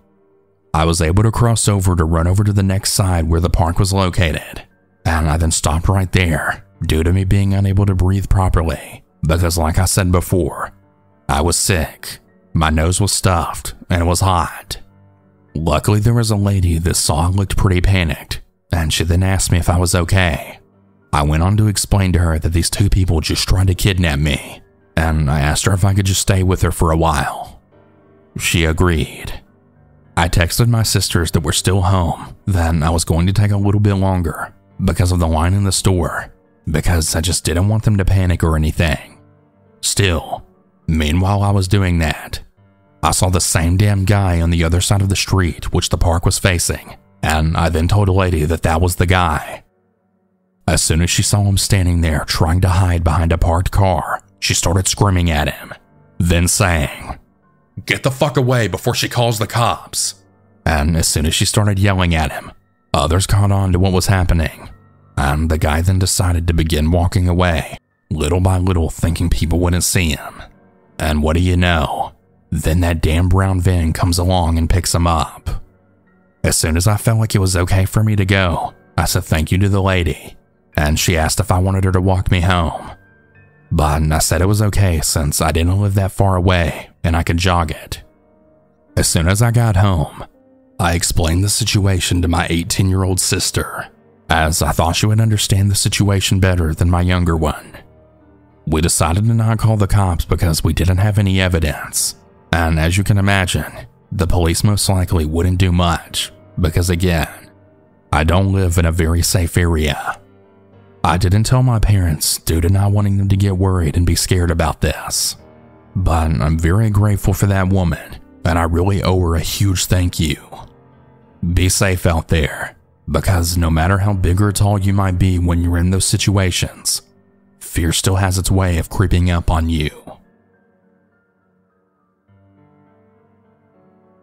I'm 37 years old, and this happened when I was 7. It won't seem that scary to some people, but to a 7-year-old child, it was terrifying. I was sitting out on my front porch swing looking at the cars going by.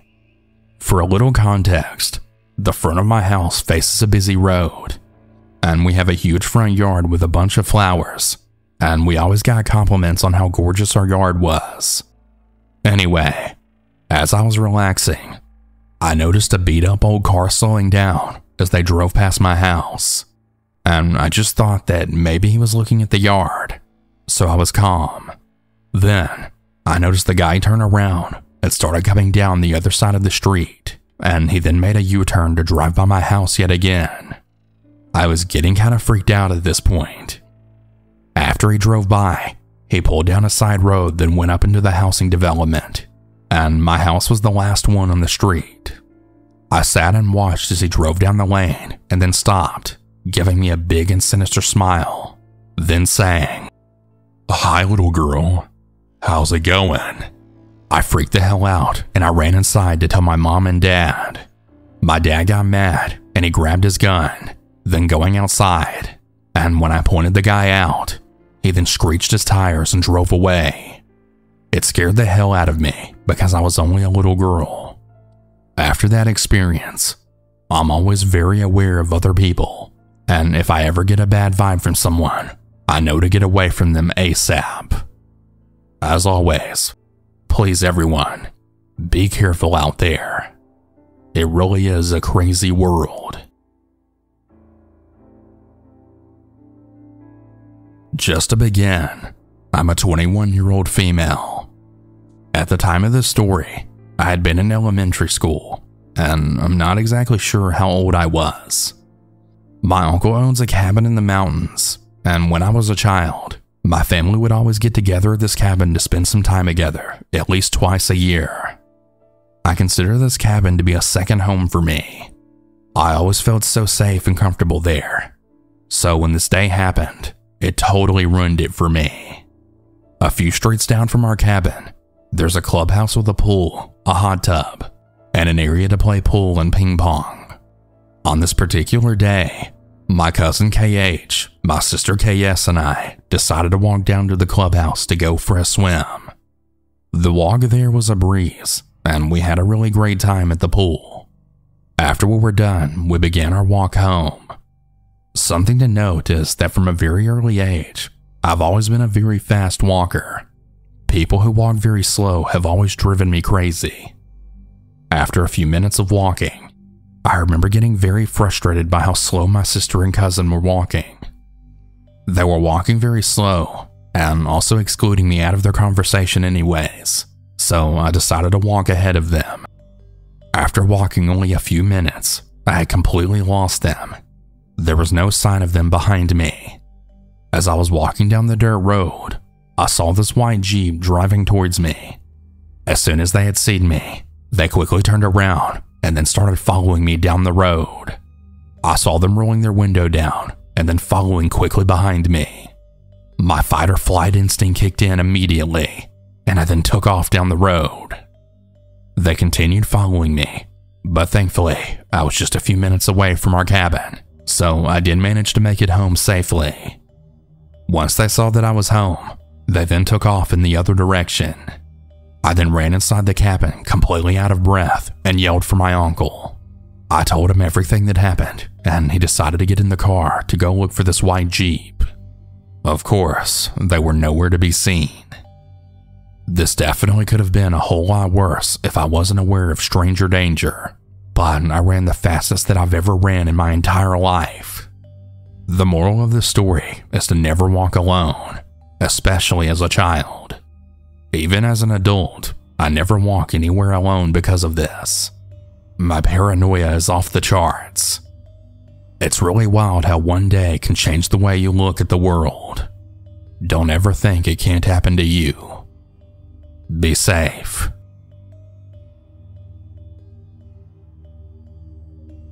Back in May 2020, I was in Portland, Oregon. I went there for college, and I graduated the year before, but I was still living in Portland State campus in non-student housing. I had a friend who did, however. She lived up on a one-way hill at an apartment complex called the Amy. The walk from her apartment to mine is about 3 to 4 minutes, and I've never felt uncomfortable, no matter the time of day going home. We hung out one night, and I left later than I normally did. It was around 5 a.m. Since it was still dark and very early in the morning, I told my friend I would update her when I got to certain areas of the walk. While I normally listen to music or YouTube on my walk home, I decided to enjoy the quiet downtown. As soon as I get outside the main doors, I then hear a car start to the left of me in the parking lot that was backed into the spot. But as I started walking, a newer and nice white hatchback drove past me slowly. The man had Apple Maps up, so I thought he was just lost. But I still kept my eye on the car as it then went down the hill. Now there's another complex at the bottom of the hill, and the car turned right into that parking lot, just not all the way. They did a 3-point turn to where their headlights were now facing right at me.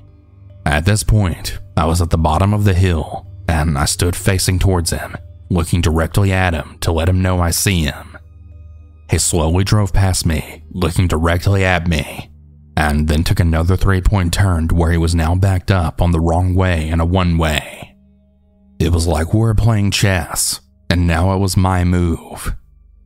I could either run across the bridge towards the campus or back up the hill. I called my friend and she answered quickly. I didn't even let her speak.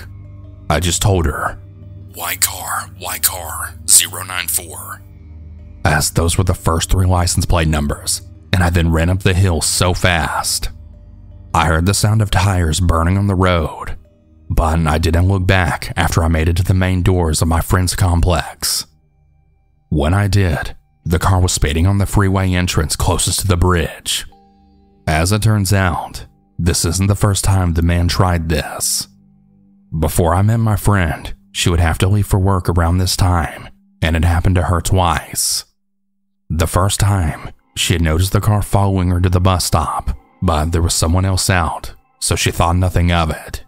Then, in November 2019, for a second time, she noticed the same white car following her down the hill, but she was alone this time. She turned around to get home, but walked to not let the man know she was on to him. As she was walking, she heard the car driving slowly behind her, and then a car door open. She then ran at that point. This means 2 things. 1, the man wasn't alone in the car. The back windows were tinted, so someone was hiding. And 2, this is one of probably many spots that they stake out for young women that are walking alone. I made a report to the cops, and I contacted the apartment complex to make their college residences aware of this man. Nothing came from either of those, sadly, and I felt so hopeless. I didn't leave out any details I can remember to help others still in that area, and to also remind everyone that awareness is key. Before this experience, I walked around Portland without a care in the world or any self-defense. My paranoia was always on when I was outside my home, and while I like to think it turned into a healthy awareness, I'm always armed with a knife. My heart still drops whenever I think I'm being followed, or whenever I'm alone and there's a man, car or not. Listen to your intuition and stay safe, my friends.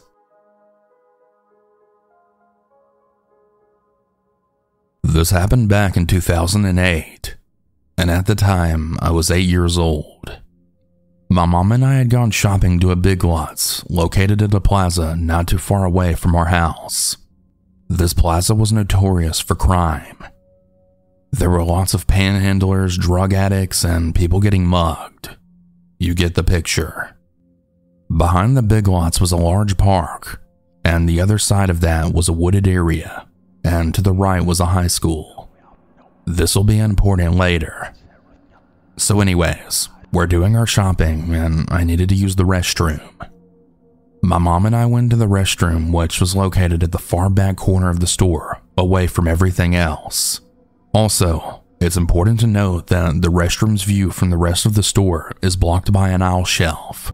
Another important detail is there's an emergency exit door right next to the men's restroom that leads out the back of the store to the park. This will also be important. Anyways, I go into the restroom and I sit on the toilet to do my thing, and I lock the stall door. My mom was standing right outside the restroom waiting.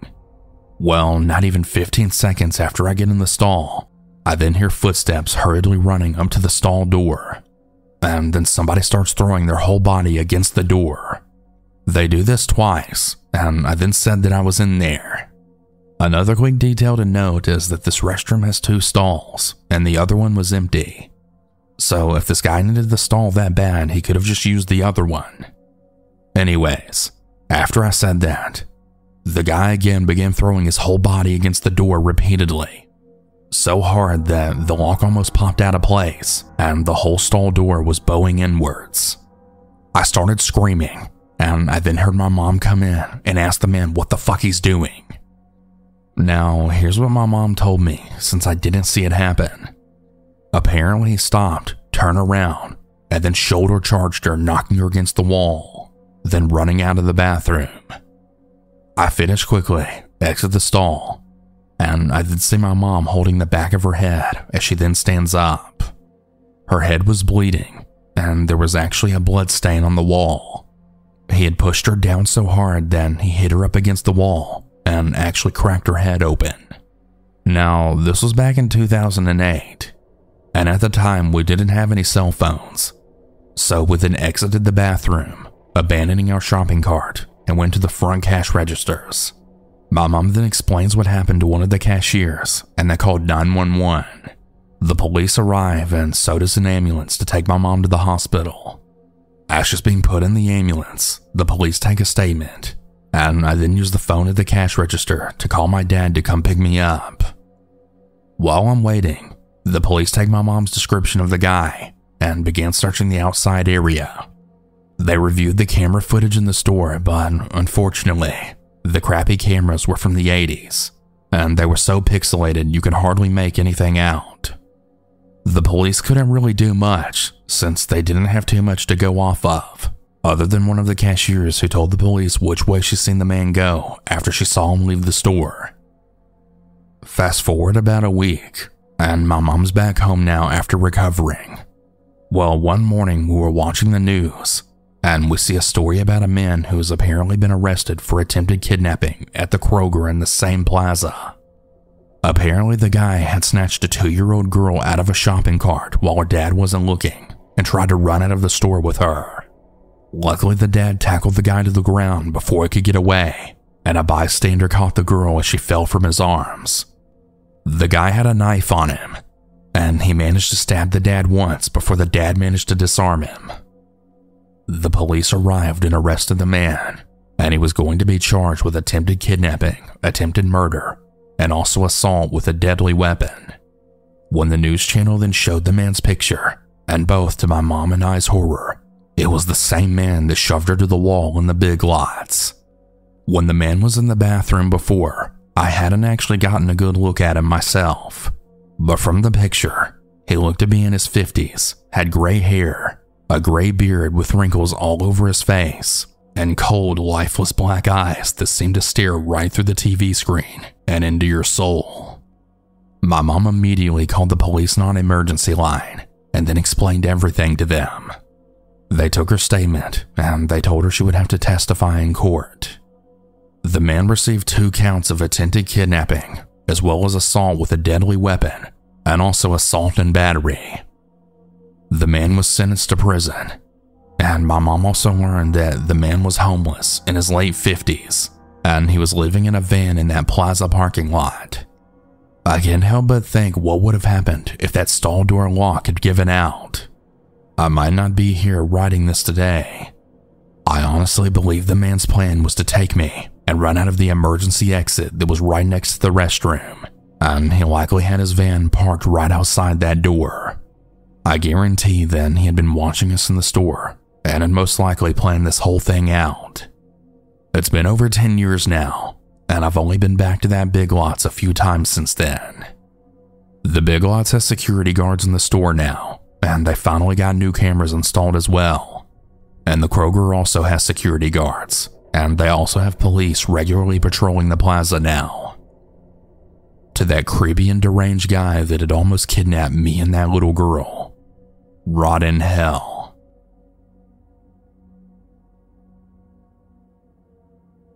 When I was in college, I moved into my first apartment after about 2 years of living on campus. I've always been very aware of my surroundings, and I'm a very tall female, so I don't normally run into situations that make me concerned about my safety. The apartment was a 1-bedroom apartment on the top floor of a 3-story building. The stairs to the apartments were exterior near the center of the building, and there were 4 units on each floor. From the peephole of the front door, I could see all the other unit doors, something that was helpful for me to see what was going on. When I first moved in, my friend was on the first floor in another 1-bedroom unit, and we were very comfortable with the complex. My friend had moved out when the story happened, and I only had 1 semester left. Most of my neighbors I hardly ever saw because of my class schedule. My major was extremely demanding, so I would spend several late nights in class or working on projects. On this particular day, my class had been canceled, so I was able to walk home in the middle of the day. It was sunny, and I remember being really excited about it getting warmer. I was walking up the stairs from the street to the mailboxes, and I checked to see if I'd gotten anything. The mailboxes were right next to the stairs. I was looking through the letters when I heard someone walking up from the parking lot, so I looked up and I saw a young guy. I'm a pretty quiet person, so I just looked up and then went right back to what I was doing, while still keeping some awareness of what he was doing. He looked up from his phone as I looked away, and he started to look me up and down. I turned the key to lock my mailbox, and he then smiled seeing this. "Hey, do you live here?" He asked. "Yeah, I do," I said, and I started walking up the stairs. He started following me. "Really? Because I've never seen you around here before." I kinda just shrugged after that. Yeah, I guess my schedule is weird or something. I can't really remember the order of what he said next, but he asked if I was doing anything later. Odd question, I thought, but I just said, yeah, I have plans with my friends in a few. He looked really disappointed, and he then quickly said, "You know, I'm gonna be moving next week, and I have some furniture I'm selling. You should come over and take a look. I'd give you a really good deal." I laughed nervously at that, and just tried to say that I had plenty of stuff, but that I did appreciate the offer. He continued to press.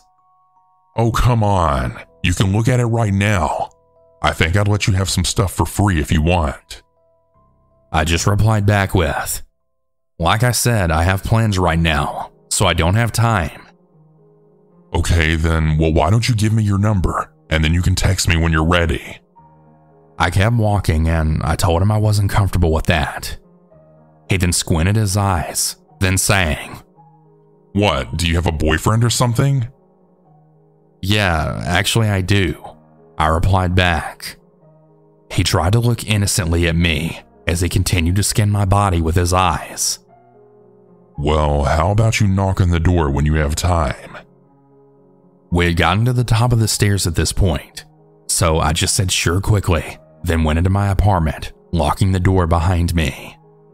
I looked through the peephole, and he was literally just standing there staring at my door.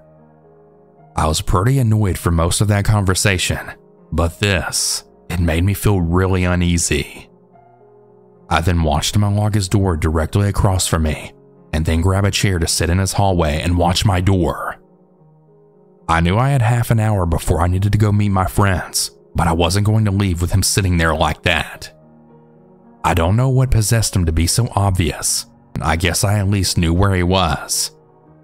I called my boyfriend at the time, and I asked if he'd come over and walk me to my car after explaining the experience. He was furious, and he came over immediately. And when the guy heard him coming up the stairs, he closed his door, and from the weird feelings I got, I honestly believe he watched us through his peephole. Luckily, I was able to avoid seeing him until he moved out, but there were a couple of times I came home and his door was wide open with a bed set up in the hallway. I always had my key ready and moved fast to not let anyone catch me outside my door. This may not be the scariest story to some people, but that bed set up in the hall always set off alarms every time.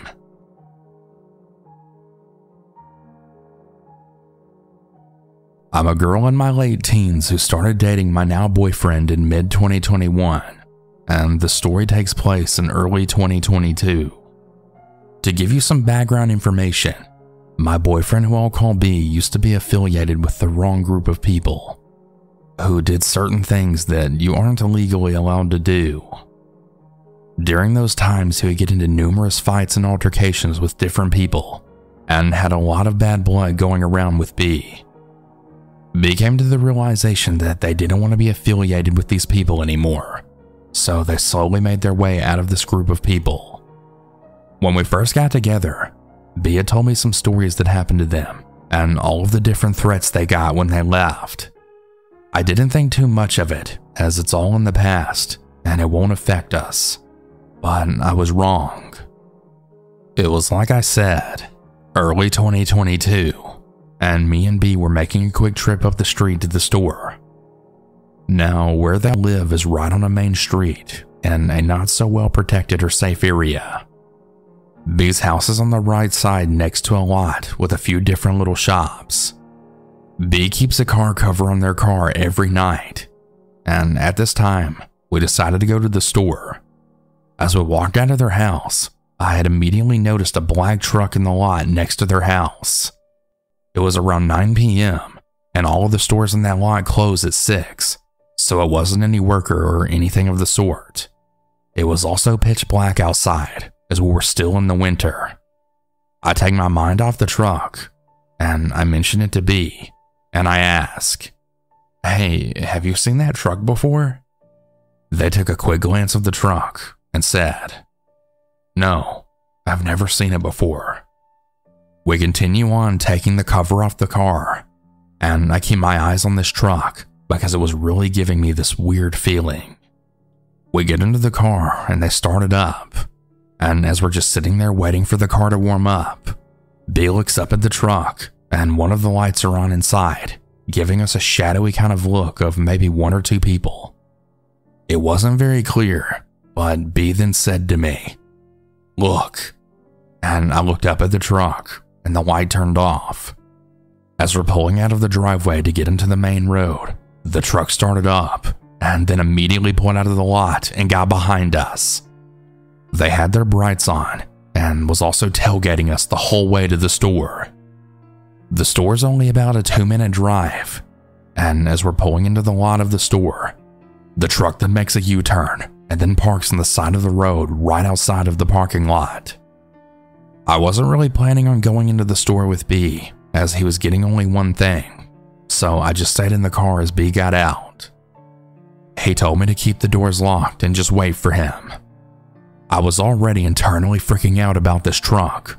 Knowing he was only 30 to 40 feet away from our car scared me even more.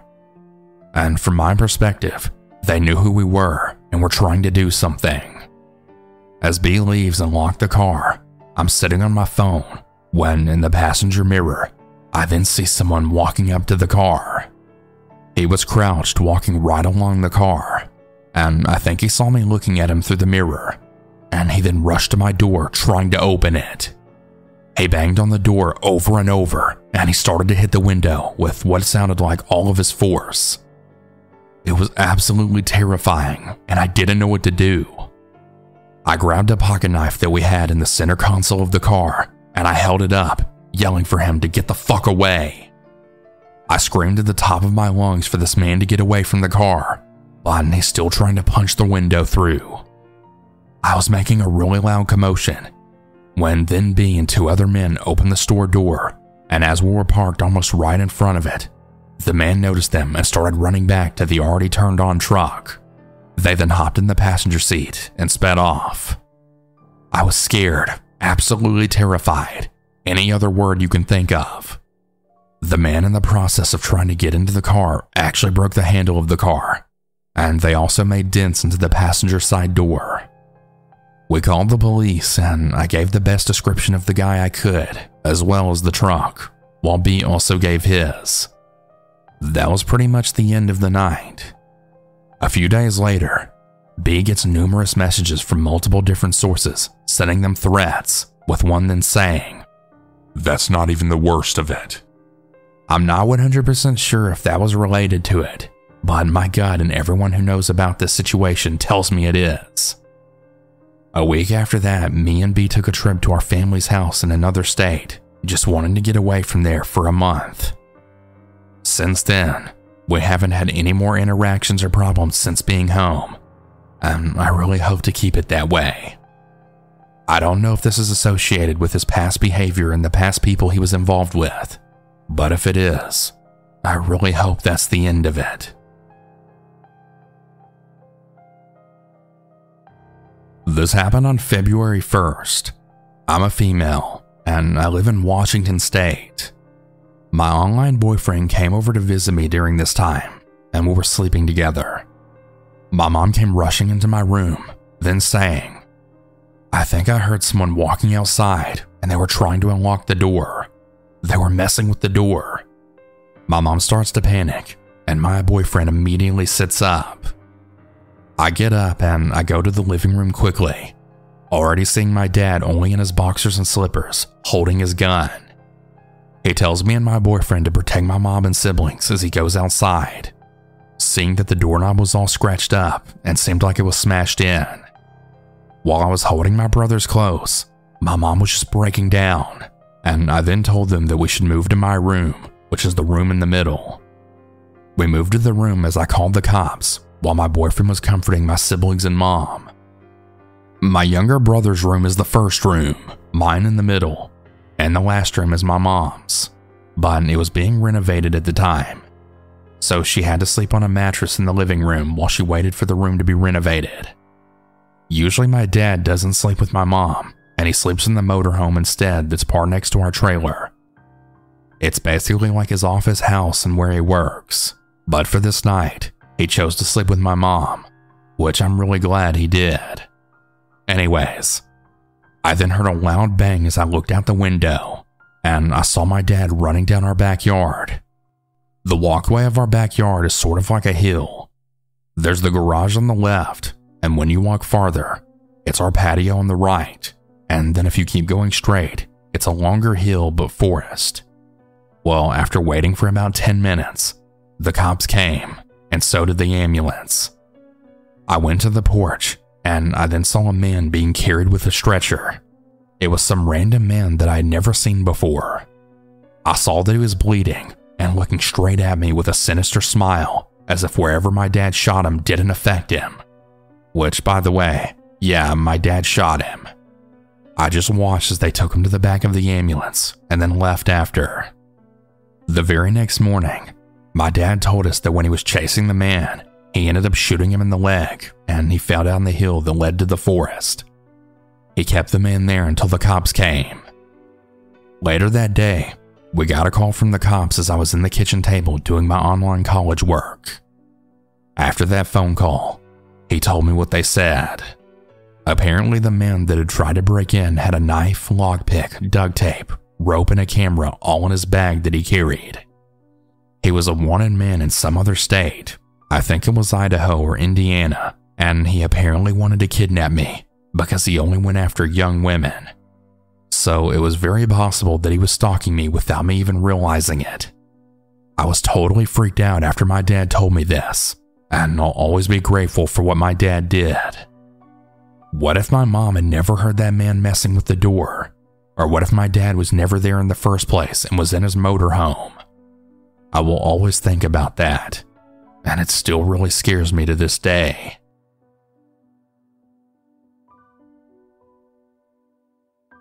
I worked the night shift in a supply storage room for a hospital about 8 years ago.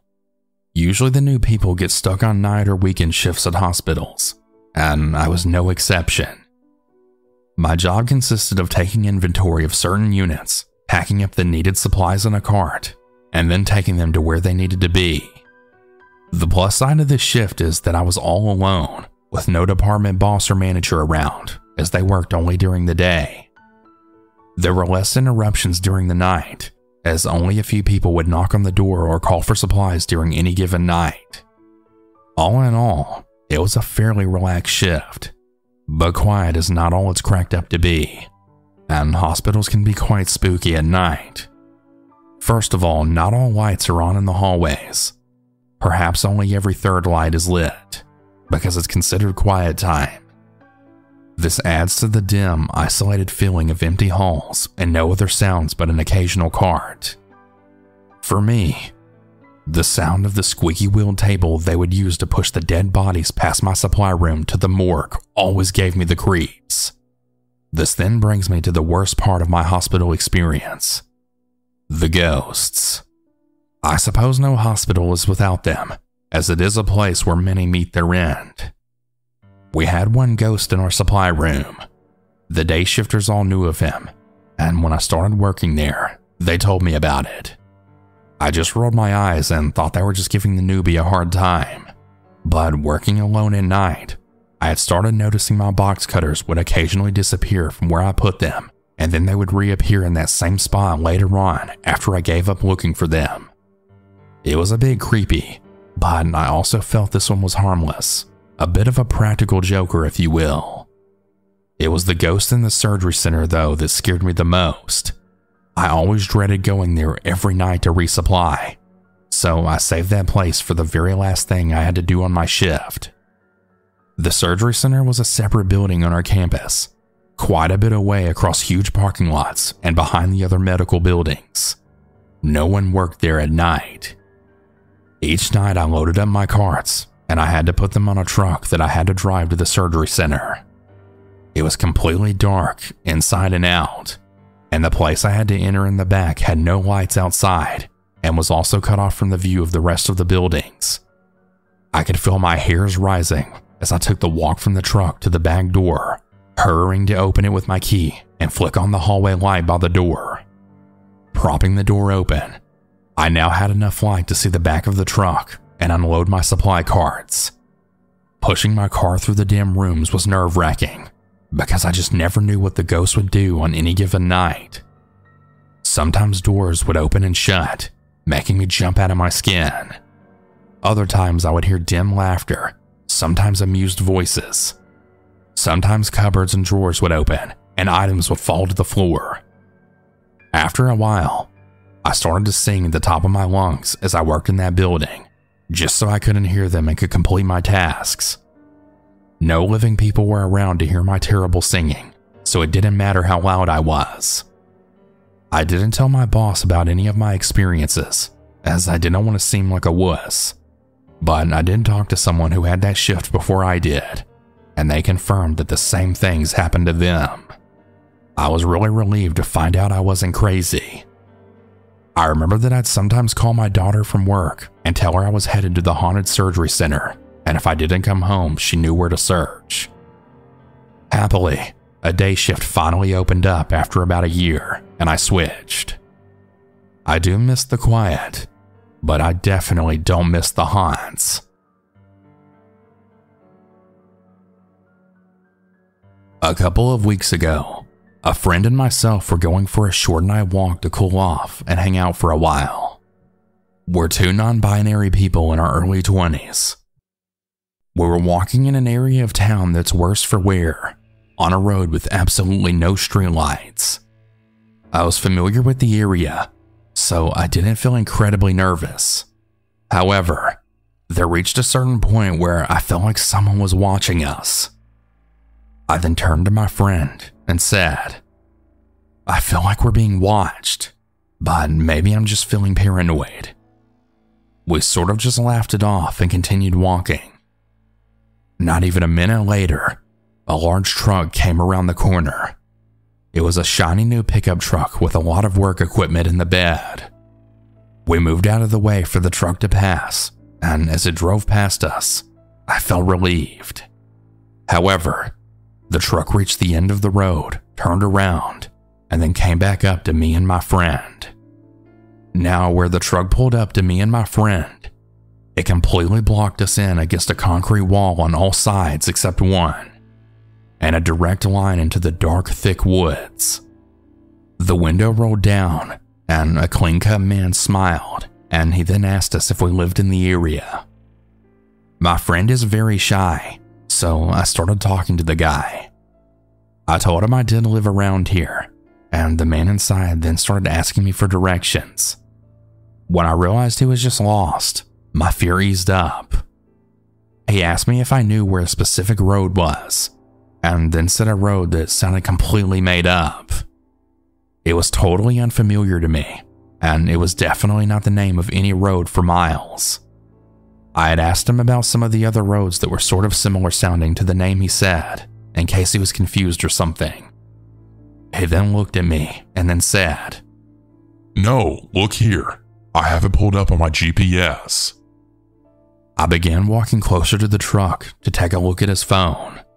When I was about 2 feet away from his window, this very strong feeling that I was in danger then came over me, and I stopped dead in my tracks. I began panicking internally, but I tried my best to remain calm. I told him to hold his phone up, and he did. The GPS was open on his phone, but there was nothing plugged in. This really scared me. I began trying to think of a plan to escape at that point. I told him I didn't think I could help him and that I was sorry. Well, for a brief second, he acted like he was going to drive away. He then smirked, looked me up and down, looked over at my friend, and I kid you not, he then asked us to have a threesome with him. As you can imagine, I was absolutely mortified by this. I was still frantically trying to think of a plan, realizing then that really our only option would be to run straight into the woods in the pitch black, with also a chance that he would follow us there. I told him that we would not be doing that and that he needed to get the hell out of there right now. But he just sat in his truck, still staring at me. This made me so angry, and I then started screaming at him. "Get the fuck out of here, right now. Fuck off." I berated him for probably about 2 minutes while he just sat and stared at me, still smiling. It was fucking horrifying. The way that he just sat and smiled, completely unfazed, was one of the scariest things I've ever personally experienced. I was getting ready to tell my friend to head into the woods when right then, he finally started to drive off. After driving about 5 feet, he stopped, stuck his head out the window, and then asked, "Okay, but what about for $300? I screamed at him again to get the fuck out of there, and he drove off for good. At this point, I became very concerned for mine and my friend's safety, fearing the man would return. I told my friend that we needed to run and get to my house as quickly as possible. We ran down a hill that was adjacent to the road, and we began cutting through people's yards to try and throw the man off if he returned to the spot. And at one point, we actually saw him driving around, so we hid behind a church. We did finally make it to a main brightly lit road, and I called my roommate, who walked to meet us on the street and then walked the rest of the way home with us. I was absolutely terrified for the whole rest of the night, and I believe I've seen the same truck around a few times since then, but I really can't say for sure. All I know is the way that man smiled and stared at us while I cursed him out was terrifying, and I'm still very worried to this day that maybe someone else will encounter him on a dark road, and that he might find a new victim, but I really hope that doesn't happen.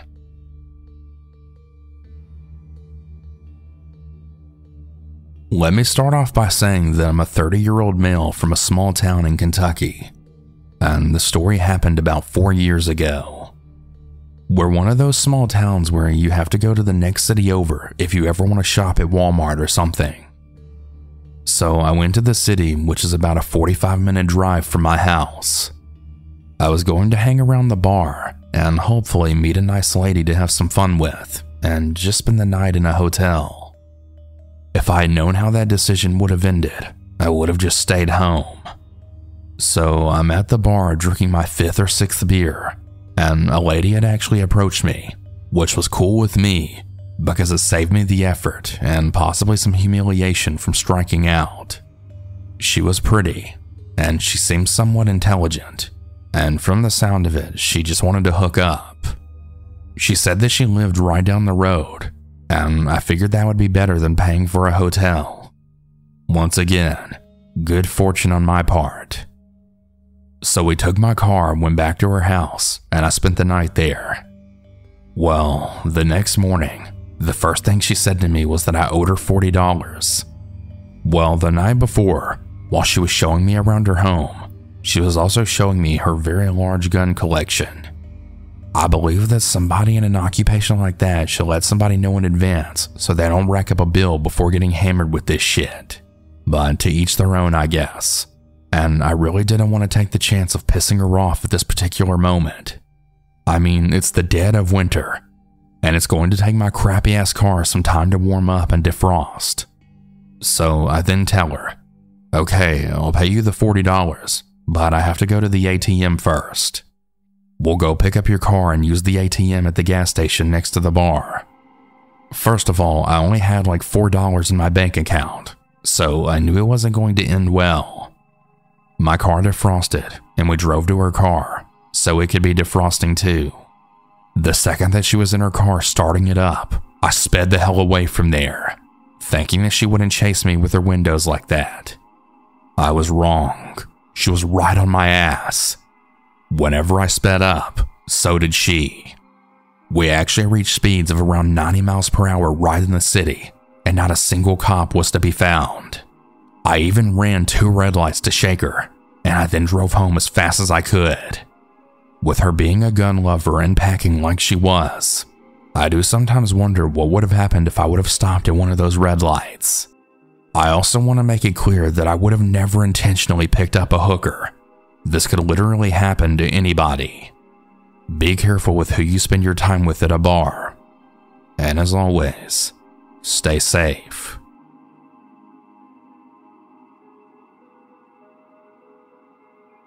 I'm an 18-year-old female, and the story happened when I was around 15.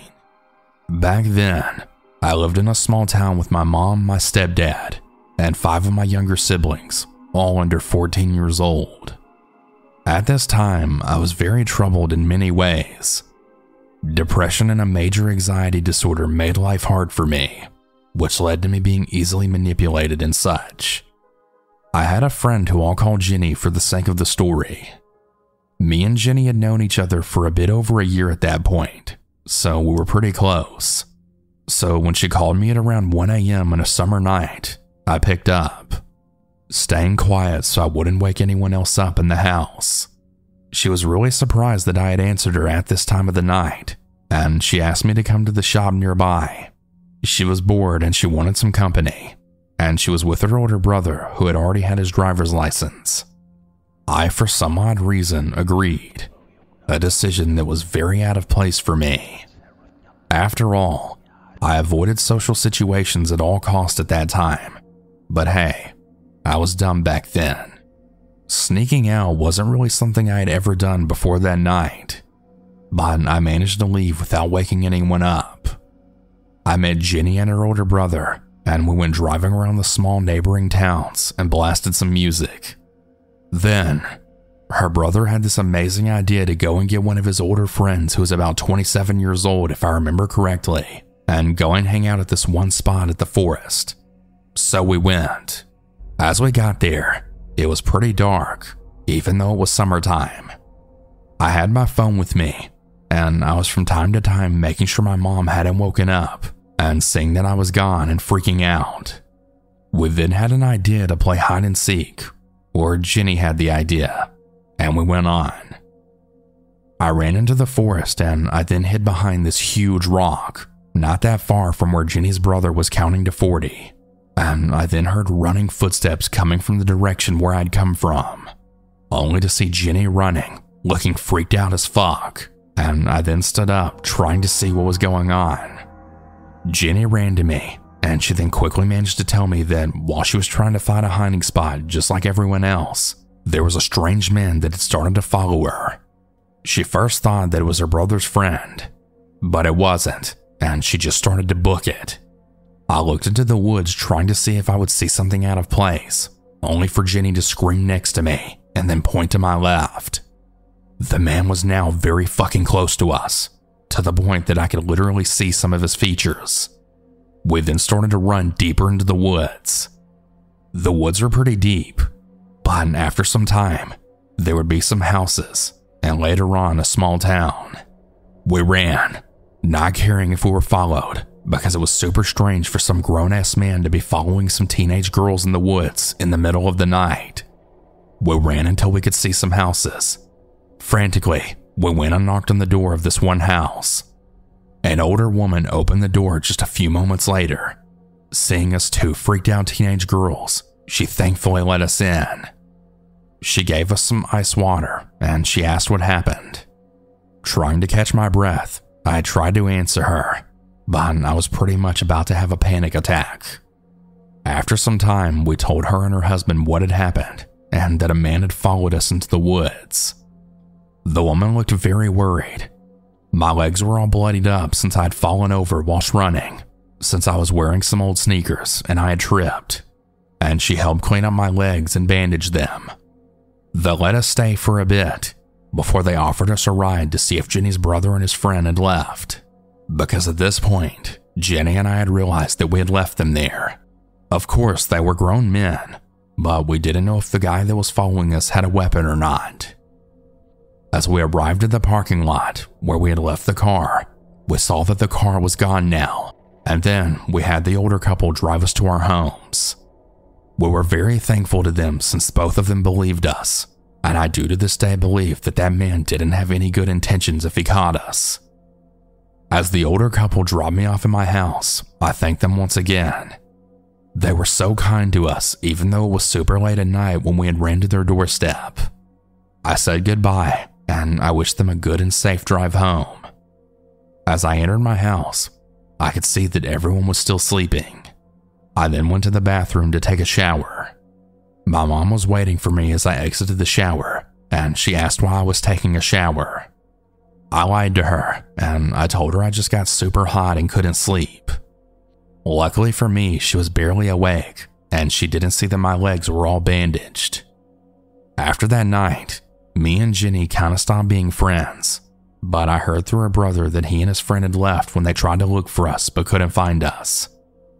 I now live in a different city, and my family still don't know about this, but I'm not planning on telling them either. So yeah, if any of you also happen to go to the woods past midnight, please be careful.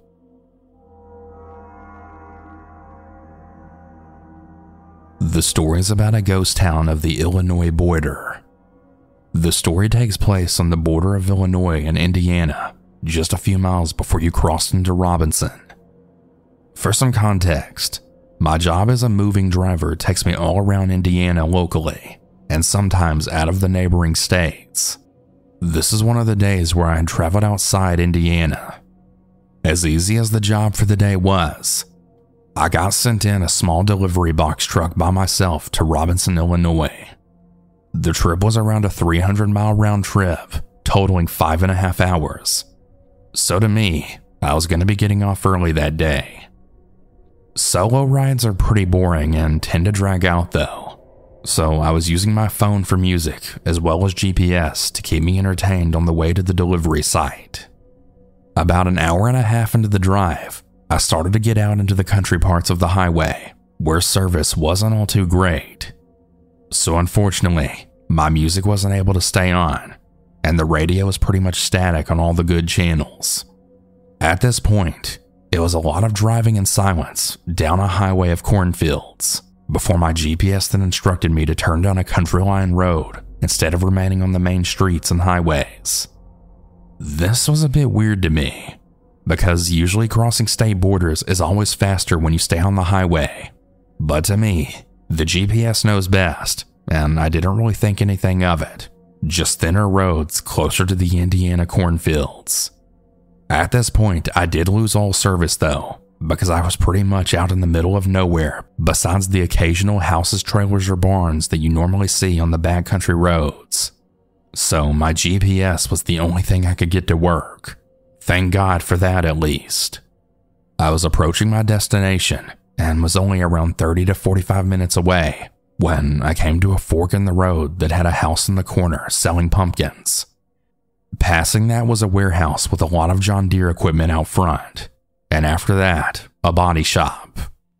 This'll be important for later. Passing all these things up, I kept down the beaten path for probably another 10 miles, before I then came to a 4-way stop in one of those really old towns that you usually see in every place you go. I think you know what I'm talking about. Old brick buildings and gas stations that barely look functional, something straight out of a backwoods horror movie, but it felt a little off to me. I'm not sure why, but I was just really anxious for some reason. Turning from the 4-way to continue following my GPS, I was looking around at this town, and it only really consisted of 4 to 5 ranch-style homes that barely even looked inhabitable. There was a brick building with the words barbershop painted across it, and then some other rundown brick buildings that I assume were shops. No cars, no people, and no animals. I mean literally nothing. There was no sign of life for this 2-mile stretch of town. This isn't too odd. I mean, towns are abandoned all the time, but this was just creepy. So I just kept on through, until I came across two buildings that really threw me over the top. On the outskirts of the town, there was this big colonial-style house covered in vines and a vegetation yard that seemed kept up, but not in a super nice way. It just seemed like a home the wrong kind of people own because they don't know how to do any upkeep. And second, across the stretch, an old dilapidated church that looked to be built in the early 1800s. I'm talking Salem witch trials level of aging. It had pentagrams spray painted on the windows and a graveyard on the side of it, with a fence around it in pieces. But judging from how the building looked, I assumed it was abandoned. Terrifying nonetheless, and after passing it, something happened that I can only describe as paranormal or straight from a book of ghosts and demonic presences. It started with my cheek getting extremely cold out of nowhere. Only my cheek and nothing else. Then an overwhelmingly strong sense of fear and anxiety rushed over my entire body. After that, I began to smell something really horrible. It was pungent for at least a mile after I passed that church. I was in a panic because I'm a firm believer in the afterlife and ghosts. So I called my significant other to talk me down, and we just ended up laughing it off before I hung up because my phone was almost dead at this point, and I really needed the GPS to get back. It was probably another 10 minutes before I came into contact with any other building or signs of life with actual people in it. I passed by a big sign for the running sheriff of the town, a water tower, and then finally, the Illinois border. After that, it was business as usual. Completed my delivery, signed the paperwork, and organized my truck, then left to go back home. I reversed my GPS so it took me the same way because it was the fastest, and in the back of my mind, I was thinking about the town and how it's gonna suck to drive back through it. But with my phone dying, I had to follow the same way in case it died, and I'd have to just wing it to get home. It was within the first 45 minutes of the whole 2.5-hour drive, so it'd be over sooner than later, right? While on the way, I was passing all the usual stuff that I made mental notes of. The Indiana border this time, the water tower, and the sign for Sheriff Bobbitt, and then through the town and onto the county road that took me to the four-way. I still wasn't playing any music to conserve my phone battery. I was just driving and looking at the sights for a while. Then I realized something. Peeking out the window, I had spotted the body shop that I had passed earlier that day. I was puzzled at first, and I thought it might have just been a different one, until I double-checked myself with the warehouse selling all the John Deere equipment, and then pulling up to the fork in the road. I hit a stop sign of the way, and I chose to go from the fork, and I looked out to see the brick house, the one selling pumpkins. I sat at the stop sign for a minute, and I flicked back through my GPS. I know that this road led to a four-way. That's where the town was, right? I've recognized everything here from before it and after it. Did I just zone out and not pay attention? Flicking through the GPS all the way back to the border, I realized that the county road in the fork takes you straight to the Robinson border. No turns needed. Not a single four-way turned into the direction of the town I did my delivery at. Nothing. I thought maybe I just mixed up my locations, so I continued all the way back, looking for any possible place that was close to what I saw. But nothing. All the way back to the highway, not a single thing looked close to what those buildings looked like. I finally gave up, but I did panic a little bit on the way home. Nothing ever happened on the drive home that resembled those feelings. No cold cheeks, no horrible smell, nothing. Just a lot of fear from seeing something that I don't think anyone was ever meant to see. So if you ever find yourself coming down County Line 63 by Prairie Creek, and you find that fork in the road, please pass the four-way that follows a couple miles down the road if that's there for you. Be careful out there. This happened almost a year ago, and I've only told a few people about it. But for some reason, I found myself thinking back to it a lot lately. I was walking home from Walmart. It was close to 10 p.m. Our town is tiny and uneventful, and every establishment apart from the couple of 24-hour convenience stores close at no later than 11 p.m. So usually at this hour, there aren't very many people out. That night, however, as I was walking, I suddenly heard what sounded like a man and a woman yelling. It was coming from a parking lot a little ways up in the direction that I was walking. I couldn't make out anything that was being said yet, due to still being a relative distance away, and I initially presumed it to be an average verbal dispute. As I got closer though, I quickly realized it was far more serious than a mere lover spat.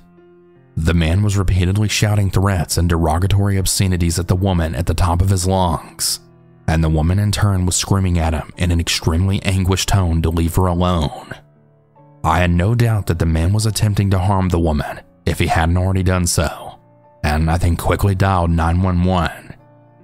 By this time, I was close enough to the parking lot to where I could be seen by them if they happened to look in my direction, so while on the phone, I kept my voice down, and I tried to outwardly mimic the body language of being in a casual phone conversation. This guy undoubtedly came across as the retaliatory sort, and if he knew I was calling the cops on him, I could be his next target. Because their screaming continued during the phone call, the dispatcher heard it and rightfully picked up on how serious the situation was. I described my location to them as concisely as I could, and within minutes, 2 police vehicles arrived. One was a van, and the other was a standard squad car. In the time between the phone call and the cops arriving, the people had walked away from the parking lot that they were initially in, and they then crossed to the other side of the street, and they began walking towards another parking lot a short ways down in the other direction. When they reached the point of being directly across from me, the woman looked at me, made eye contact, and then pleaded, "Please call the cops." I gave her a quick, subtle nod and made a slight quick gesture with the phone in my hand to assure her that I was doing exactly that. She seemed to get the hint, because immediately after I did that, she then screamed, "Your ass is going to jail," at the man. It turned out that the parking lot they were heading towards was where the woman's vehicle was at, and she had been trying to make her way to it, but the man kept following her. This parking lot was where the cops met up with them. I, of course, continued to stay at a safe distance on the sidewalk that I was already on the other side of the street. The cops first interrogated the man, who loudly argued with them and tried to play off the situation as a heated verbal dispute. With how much he raised his voice, I could make out of most of what he said even at the distance I was at, and he essentially claimed that he had recently broken up with her for cheating on him, and that she kept following him. I stood there just thinking, this is such bullshit. I really hope the cops see through it. There were 3 officers on the scene in total, and 2 of them stayed with the man, while the 3rd went over and talked to the woman. Now, she spoke much more softly than the man, so I couldn't really hear what she told them. But apparently it was very damning, because the next thing I saw was the man getting cuffed and then put into the police van, which then drove off. My guess would be that he was being taken in for questioning at the very least. After the 3rd officer finished talking to the woman, she was able to get in her vehicle and drive away safely. This assured me that at the very least, she was in stable enough condition to drive steadily, which I was relieved about. After she left, the 3rd officer walked over to me, and he asked if I was the one who called them. I then confirmed that I was. He asked me a few more questions, such as if I knew either of the people personally. I didn't, as well as any other details I could recall, and then they took down my info for records. I remember continually thinking to myself that I very likely saved that woman from being severely harmed, or possibly even saved her life. Like I said earlier, few people were out at that hour in our town, and if I hadn't happened to be walking home from Walmart right at that moment, who really knows if there would have been anyone else around to intervene. I sincerely hope that woman was able to stay safe from him and is also in a better place in her life these days.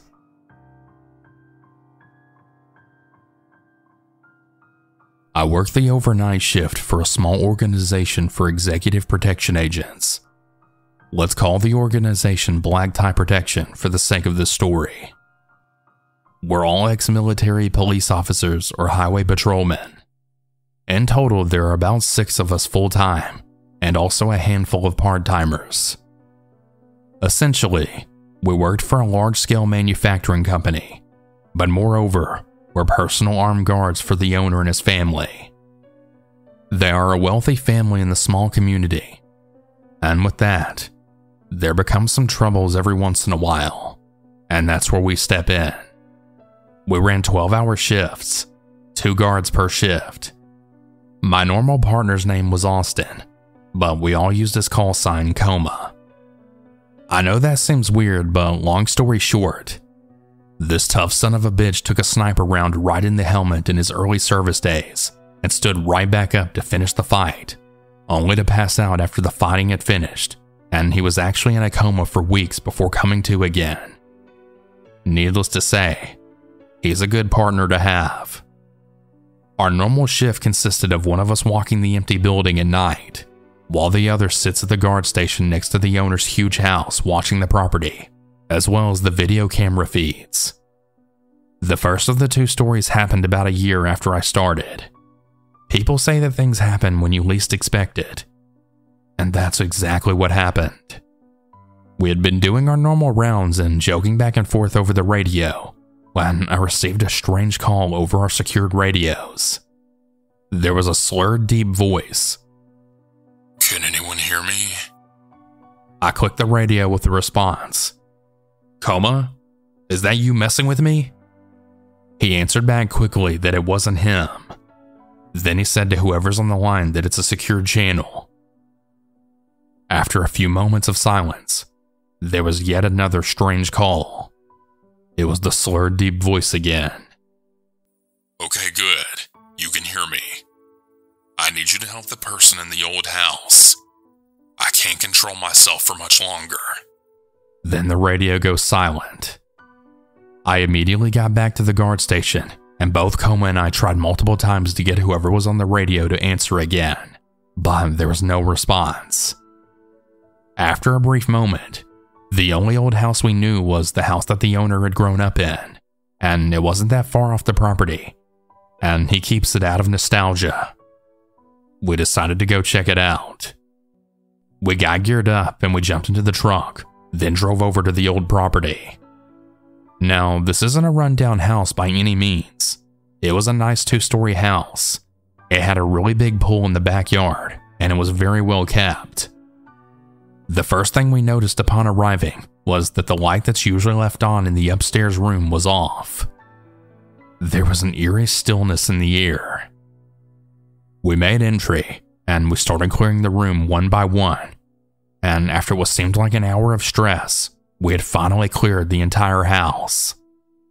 Looking around once we regrouped, confused Coma then said to me, "Yeah, I think this was all just a prank." And just as we were about to leave, the radio cracked on again. Once again, the slurred, deep voice. "Oh no, it looks like you were too late.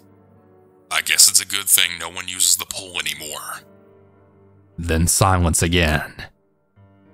We rushed down and we all looked at the pool, but nothing. Getting frustrated and feeling played, we were just about to leave when I had spotted the pool house door was a little cracked. Using hand signs, I gestured guard up and moved towards the pool house. Upon getting to the pool house building, we burst through the door, our guns drawn, to then find something that still haunts me to this day. There was a female, maybe 20 years old, and she was stabbed so many times it looked like her body was Swiss cheese. Upon finding her, I had rushed to her side while Coma held the position at the door. Now, I had combat medic experience, so I had tried to find a pulse, but I didn't find one. Upon laying her down to try CPR, I realized her head had almost been cut off. After gathering myself, I also realized there was a smile drawn in blood right on her face, and the word almost written on her forehead. We called the police, and we secured the scene the best we could. It took about 2 weeks, But we finally heard the sick person that had done this awful act was a known convict that had actually been released only days before. He had lured the poor girl into the house by claiming it was his. That drawn-on smile still haunts me to this day.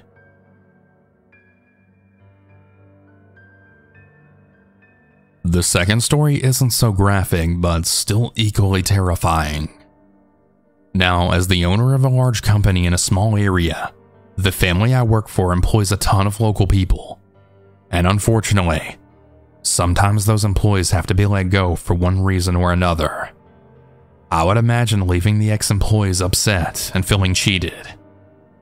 The family had went to Florida on vacation, and they left their house empty, which means that along with all of our other duties, we had to walk outside the house as well every hour. Now, to explain this story, you have to understand the layout of the owner's house. It's a giant 4-story house that can only be described as a mansion. The ground level floor is all an open, huge living room. There's also a kitchen with 2 full bathrooms, a huge walk-in laundry room, and a basement. It's a full house on its own with another kitchen and 3 bedrooms, as well as a game room. And the top 2 floors are all bedrooms with a movie theater and a huge walkout balcony. It was about 1 a.m. when we got the first burglar alarm. We rushed to the house, but we didn't find anything out of order. The doors and log garage were still closed. No motion or lights. Now, this might seem like a huge red flag, but with the winds we experience, it's not uncommon for a false alarm, because the wind will push the doors, making the alarm think someone's trying to enter the house. After clearing the outside, we decided to call the owner. The owner answered, and he had been sleeping. I then said, "Hey, sorry to call so late, but we got an alarm, and we wanted to know if you could pull up the cameras and check to see if anything looks out of the norm." After a few minutes of hearing him type into his computer, he said no, everything looked good, and it must have just been the wind again. "That's what I thought," I answered, but I just wanted to make sure. He told us that he appreciated us calling and being vigilant about it, and he told us to have a safe night, then hung up. We went on about our business as usual for the rest of the night, that is until shift change was about to happen. It was about 5:45 a.m., and we got a motion detection alarm in the house. Now, this was a huge problem. Seeing a door alarm was one thing, but motion in the house wasn't something that could have just been the wind. We geared up and made entry. Since the day shift had come in, there were now 4 of us. Coma and I from the night shift, and 2 day shifters. We had Josh and Devin. Josh was call sign Phantom, and Devin call sign Sharpshooter. We all took 1 floor and did a full sweep. I took the basement, Coma on the ground floor, Phantom 3rd, and Sharpshooter on the 4th. Everything was going pretty smoothly. That is, until the radio cracked to life. "Team, be on alert. I have the balcony door opened on the 4th floor with footprints," Sharpshooter said. "It looks like someone made a makeshift grapple hook and climbed a rope to the balcony." On edge, everyone checked in and continued the sweep. As I'm almost through my floor, I hear a noise coming from the last room that I needed to clear. As I prepared to enter the room trying to be as quiet as possible, the radio cracked again. "Team, we'll meet on the ground floor ASAP, and then pair up to finish the sweep." Fuck. I thought that whoever was in this room knows I'm here. Less than a second later, the door swings open, and a man then rushes at me swinging a knife, cutting my forearm, trying to get up to the stairs. I radio that we have an armed tango headed to the stairs from the basement. As I get to the last stair, I lunge forward, and I grab the man by the ankle, causing him to fall forward onto the ground floor landing. I fought to free the knife and get on top of him, just as Coma threw handcuffs on him. As we got his ID and information, we put the story together. Apparently, he was a recently fired employee. The reason he was let go was because of less jobs coming in, and the money was getting tight, and since he was the last hired, he was the first to be released. But when he heard the family was going on a lavish vacation, he got enraged and drunk, and he decided to break into the house while they were all on vacation, then hide in the house until they got back.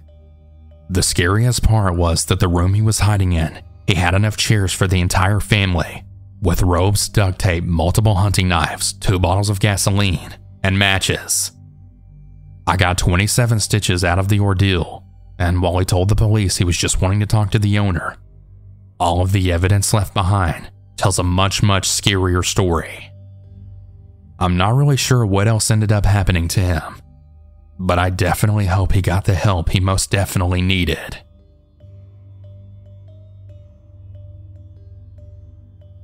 My name is Renee. I'm a 19-year-old female living in North Carolina. I went to college for 2 years, and I then dropped out my sophomore year. When I returned home, I got a fast food job just to have some money in my pocket until I figured out my next move. When I worked at this job, I worked mostly night shifts since they paid the most money. It was pretty simple, and it wasn't that busy, so I was just on my phone most of the time. Anyway, one night around 2 a.m., I had heard a noise on the headset, which meant someone had pulled up to the drive-thru. I just did the usual, "Hello, what can I get for you?" The person in the car didn't respond, and instead pulled up to the window. I then opened the window, and I told them they had to order at the speaker, not at the window. They then proceeded to ask me if I had change for a $20 bill. I told them I couldn't give them change unless they bought something. Then they asked me again, and again, I told them the same answer.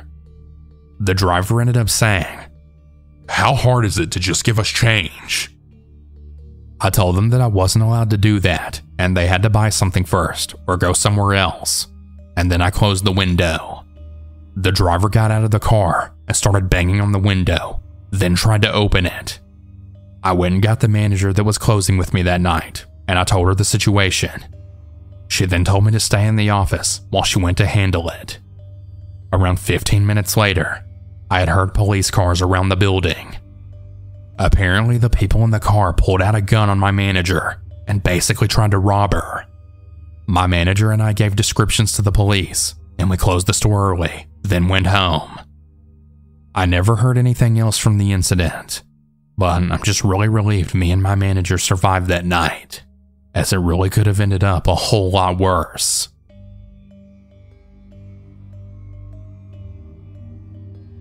I work in the medical field now as a CNA, and I've always been really interested in physical science, but I'm also interested in psychology. I plan to go back to school to become a psych nurse to meld those two interests together, and I know I can do well at it because of my previous job experience. This previous job experience required no experience, and looking back, I'm not really quite sure why I didn't. This job was the first of this kind that I had ever tried my hand at, and it had a very high turnover rate. It was stressful, and I even went home in tears a few times. I worked second shift, 1500 to 2300. This job was at a mental facility. It's a step-down facility from the state mental ward. This means that we couldn't use restraints as a facility, unlike the ward that can. But this place, it had a spiel. We're one of the only 30 facilities throughout the entirety of the United States that deal specifically with people with schizophrenia. There were over 120 residents, and usually only 5 to 7 staff members at any given time. You would think this would be a controlled environment, but you would be wrong. There were no fences, no gates, no locking doors, no knives, and no way at all to defend yourself. Some of the residents got violent. I had a number of things thrown at me, not limited to burning cigarettes and bodily fluids. I have been grabbed, shoved, kicked, scratched, and punched, and hands thrown at me. One person would try to bite, another sharpened the handle of a toothbrush and nearly shanked me. But then you have the quiet ones. They usually keep quiet because they're listening to the voices, and you have to watch their body language closely just to make sure they're not about to rush anyone. We also had a group of residents that were court ordered to be there. For the most part, they were calm, mainly because they didn't want to go back to jail. I got put in charge of that group after an incident in the Medline, where I stood in between two of them starting to fight. Hands were being thrown over me, but I stood my ground, and I told the one resident to stop. If he hit me, I would be able to do nothing, but he would go back to jail. Things died down quick. It was overall a good job, but the mood of the place was like walking through dense fog. The strong delusions of the residents. One of them told me that her toilet was clogged because her roommate had been pregnant the previous year with devil dogs, that she gave birth, freezed them, and had just tried to flush them. But what always got to me was the walkers. The people who would just walk and pace while mumbling nonsense. Usually it was just nonsense, but sometimes it was very to the point. I would hear about crimes, murder, rape, things the voices were telling them to do. I made the mistake of asking what the voices were telling a very distraught resident to do. His face changed. He very calmly made eye contact, and he told me he was going to kill me, strangle me with his bare hands until I stopped kicking. Another one that paced would take me by the face and staring into me, telling me I had beautiful eyes. I would have to gingerly back away and report it because she was being symptomatic. She had actually gouged her own mother's eyes out. The worst of it was at night. Many of the residents had insomnia, and if the Seroquel didn't knock them out, they would pace around the grounds of the facility in the dark. To be walking in the dark and hear footsteps turn and quicken behind you, knowing full well you're surrounded by people not in their right minds, and then hear manic laughter, well, you turn to ice. Don't panic, don't show fear. You have to steer yourself, then turn and face them. Hi, can I help you? Are you doing all right? The response back was always something along the lines of, fine, even though they were yards from you moments ago, and now they're right up to your nose. The strangest one that I could never figure out was the full adult handprint on the inside of my car. I had locked it. It had an alarm, but there I found it, fogged on the inside of my back window. Single, alone, nothing disturbed in the entire car. It was the end of the shift at this point, and I know it wasn't there at the beginning. The doors were all still locked too, and my car keys had been in my bag in a locker the entire shift. That's all I have for that one, but I do have more. I'm currently working at a nursing home on second shift.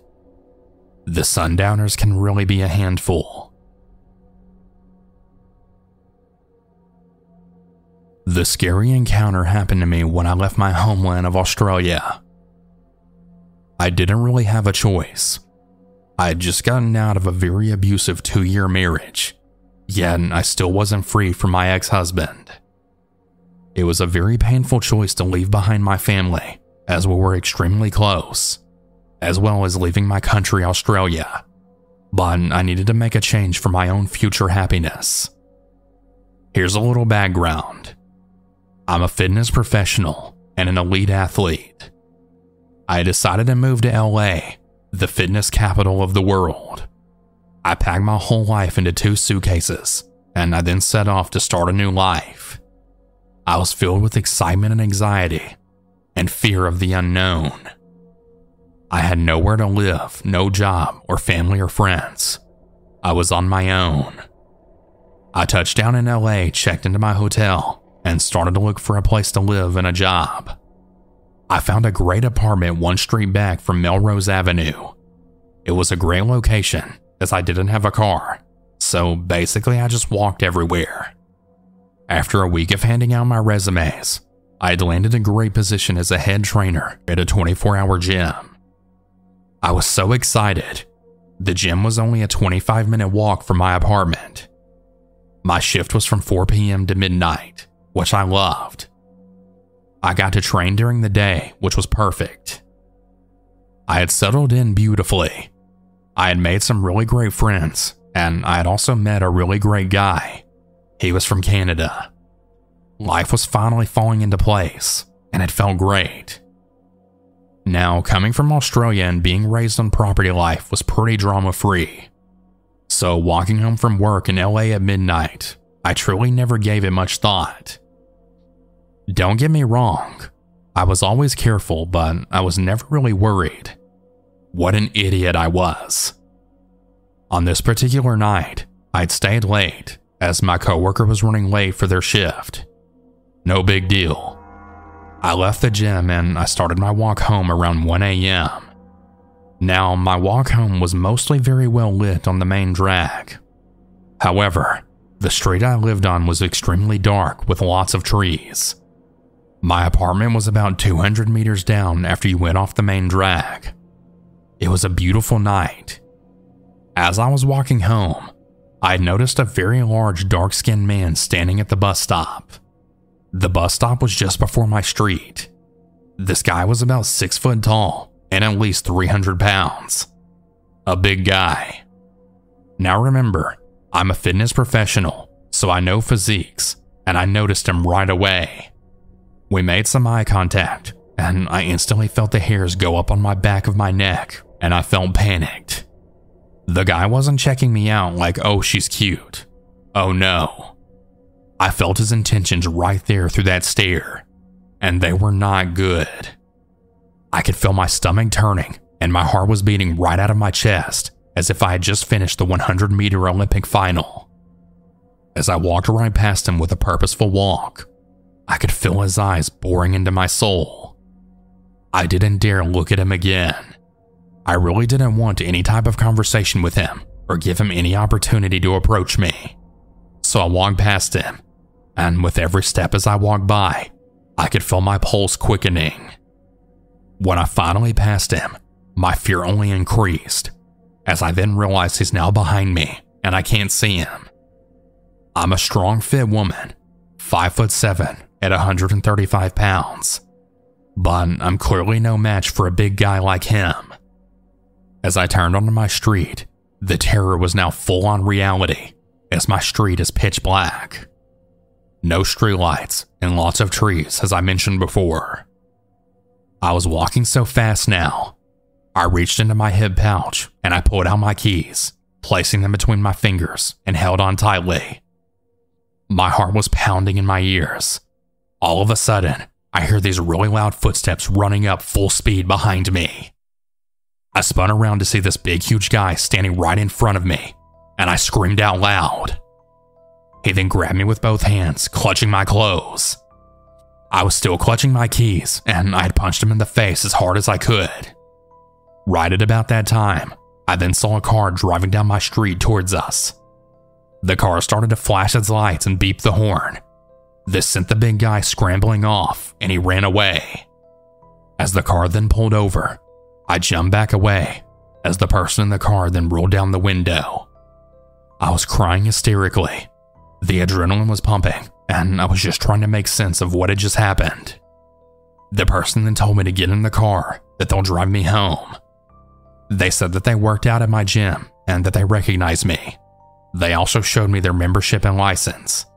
And they then said, "Please get in the car, I just want to help you."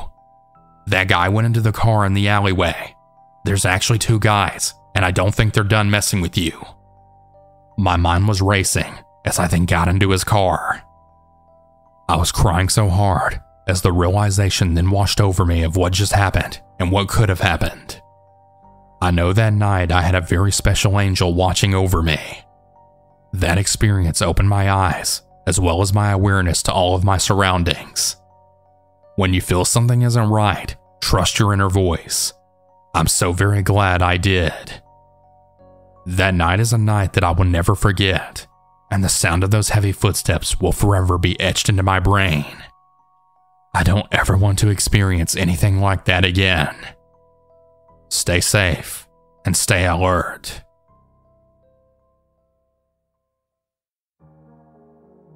So this happened yesterday, and I'm still pretty shaken up. Just for some backstory, I'm a 25-year-old female, and my boyfriend and I both have jobs where we can work from home and in an office. I was extremely tired yesterday morning, so I decided to work from home as my boyfriend went into the office. So I was alone all day with just my dog and cat at home with me. The day was normal as any other work day from home that I've taken until about 1:30 p.m. This is where things took a turn. I had just hopped into a work meeting when my doorbell rang. We have one of those Ring doorbells with a camera, and it notifies my boyfriend's phone that someone's at the door. I texted my boyfriend, and I asked if he could check who it was, and he said it was an older man who looked kind of sketchy and did not answer the door. So I ignore the door and go back to my meeting. 20 minutes later, I'm done with my meeting, and I decided to check my phone. I always keep my phone on Do Not Disturb while I'm working, and as soon as I checked it, I noticed all of the calls and texts that I'd missed from my boyfriend. Panicked, I immediately called him back, and he frantically asked me why I haven't been answering. I told him I was in a work meeting, and he tells me to look out the window, as the man hasn't left our property yet. I very quietly walk over to the front windows of our house and peek out, and sure enough, the man's in our driveway. He had parked his old beat-up truck next to our car in our driveway, and he was looking back and forth very sketchily. He had on dirty jeans and a dirty gray tank top. I immediately run back to our bedroom, and at this point, my heart is pounding in my chest. I tried to comfort myself by just saying that maybe he had the wrong house, but no. The man began looking through our windows trying to see inside, and he proceeded to try and open our back gate, which was locked. As I mentioned earlier, I have a large dog, and at this point, my dog is snapping and growling at the front door.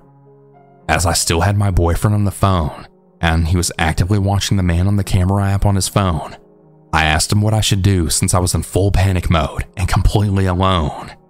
"Call 911, he firmly said. I did as he said, and with shaky hands I called. While I waited for the police to arrive, I texted my mom to let her know of the situation, and she immediately dropped what she was doing and said she was on her way. The man was still snooping around the house and looking through our windows. At this point, I had no idea what his intentions were, but by the looks of it, they didn't seem good, and I was really afraid he would see me.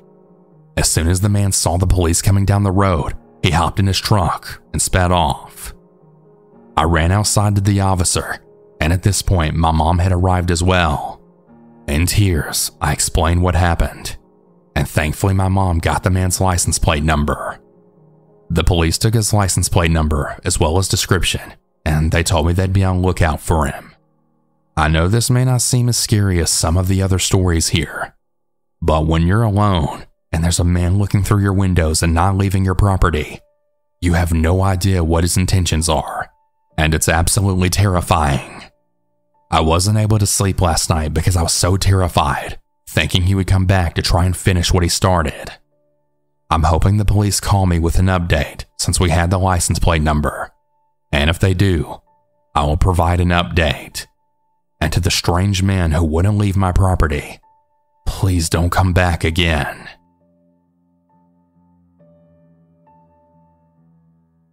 For context, I'm a girl, and the story took place when I was 18 years old. At the time, I was living with my father, but he was working long shifts away from home, so I spent a lot of time alone. One day I was home alone and trying to study in my bedroom. It was around 7 p.m. and dark outside. I was used to studying alone like this with my headphones on. My bedroom was at the back of the house facing the garden, which has a gate at the back leading to a large field. It wasn't unusual to get distracted by the occasional noise at night because the fields were really popular with dog walkers. This time though, it was different. I was trying to focus on my homework when a bright light came streaming through the window. I peeked out expecting to see a person and their dog, but I couldn't locate the source of the light. I went back to what I was doing, assuming it was someone walking who'd accidentally shone the light at my window. The next night it happens again, a bright light through my window, specifically with no dog walker in sight. This time I was frustrated, and I questioned if it could be the same person being creepy or trying to see into my room as I kept the curtains open. I spent longer looking out the window this time, trying to figure out the source of the light. I soon realized it was coming from somewhere close. It was coming from my own garden, and the gate connecting to the fields seemed to be open. My heart started beating really fast, and I didn't know what to do. I quickly texted my dad, saying that I thought someone was in the garden. He told me to make sure that all of the doors were locked and that he'd be home as soon as he could. I snuck down the stairs as quietly as possible, not wanting whoever was outside to know I was there. I checked the front door, and thank God it was locked. I crept to the back door facing the garden, and just as I was about to check it, I then saw the handle going down, like someone was trying to open the door. Thankfully, that door was locked too, but they did try a few times to open it. By this point, I was absolutely terrified and shaking. I heard them try and pull at the kitchen window as well, but they had no luck. I tried to get a look at the person, but all I could tell was that they were white and tall. It was too dark to pick out any features. They seemed to be getting frustrated now, and then started banging at the window like they wanted to force it to break or open. I looked towards the front of the house, and my dad's car still wasn't there, and I was getting worried. Then by some miracle, I heard my neighbor's back door open and their large dog barking loudly. They must have noticed the stranger and then let out their dogs to scare them away. And it worked. I haven't seen them around again. I've never been so thankful for my neighbor's loud dogs before, and now I always check the doors are locked, even more than I used to. This happened when I was 17. I'm 22 now, and still thinking about it haunts me to this day. I was at my house on a Friday night. My mother was out of town for the weekend visiting some friends, so I had the house all to myself for the weekend. That night, I invited my friend Dan over for the night, and we decided to watch a scary movie. We got some snacks and soda, and we then turned on my favorite horror movie of all time, which is Drag Me to Hell. The one where that loan officer denies an old woman's request for an extension on her mortgage, and she then gets a curse put on her, where she has to break it within 3 days, or she'll get literally dragged to hell. Anyways, about an hour into the movie, me and Dan were having a good time and laughing at random shit in the movie. I paused the movie because I had to go to the bathroom, and just as I walked into the bathroom, I saw out the window that the sky looked green. I knew that there was going to be a storm, but I didn't pay attention to it. So I did my business, washed up, and went to continue the movie. Well, after the movie was over, me and Dan got an alert on our phones. The alert said that there was going to be a tornado warning until 7:45 p.m. and to seek shelter now, and that the threat level was really extreme. We immediately left the house to get to the storm shelter in the trailer park. Yeah, I lived in a trailer park at the time, so we had to evacuate the trailer. Just as we got to the storm shelter, that was when all of the sirens started to go off and the wind started to get violent. The owner of the trailer park unlocked the shelter, and us and everyone else in the trailer park got inside of it. We went down to the basement and all huddled. About 10 minutes later, the power went out, and we could all hear the wind getting really violent, and what sounded like a freight train shook the whole building. It shook so violently that I actually thought it was going to collapse.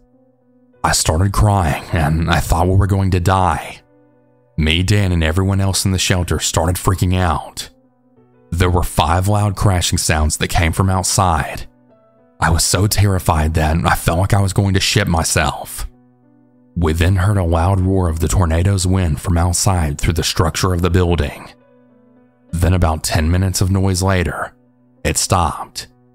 We were then given the all clear. We all left the shelter, and from the damage we all saw, I couldn't believe it. To say the damage was crazy is an understatement.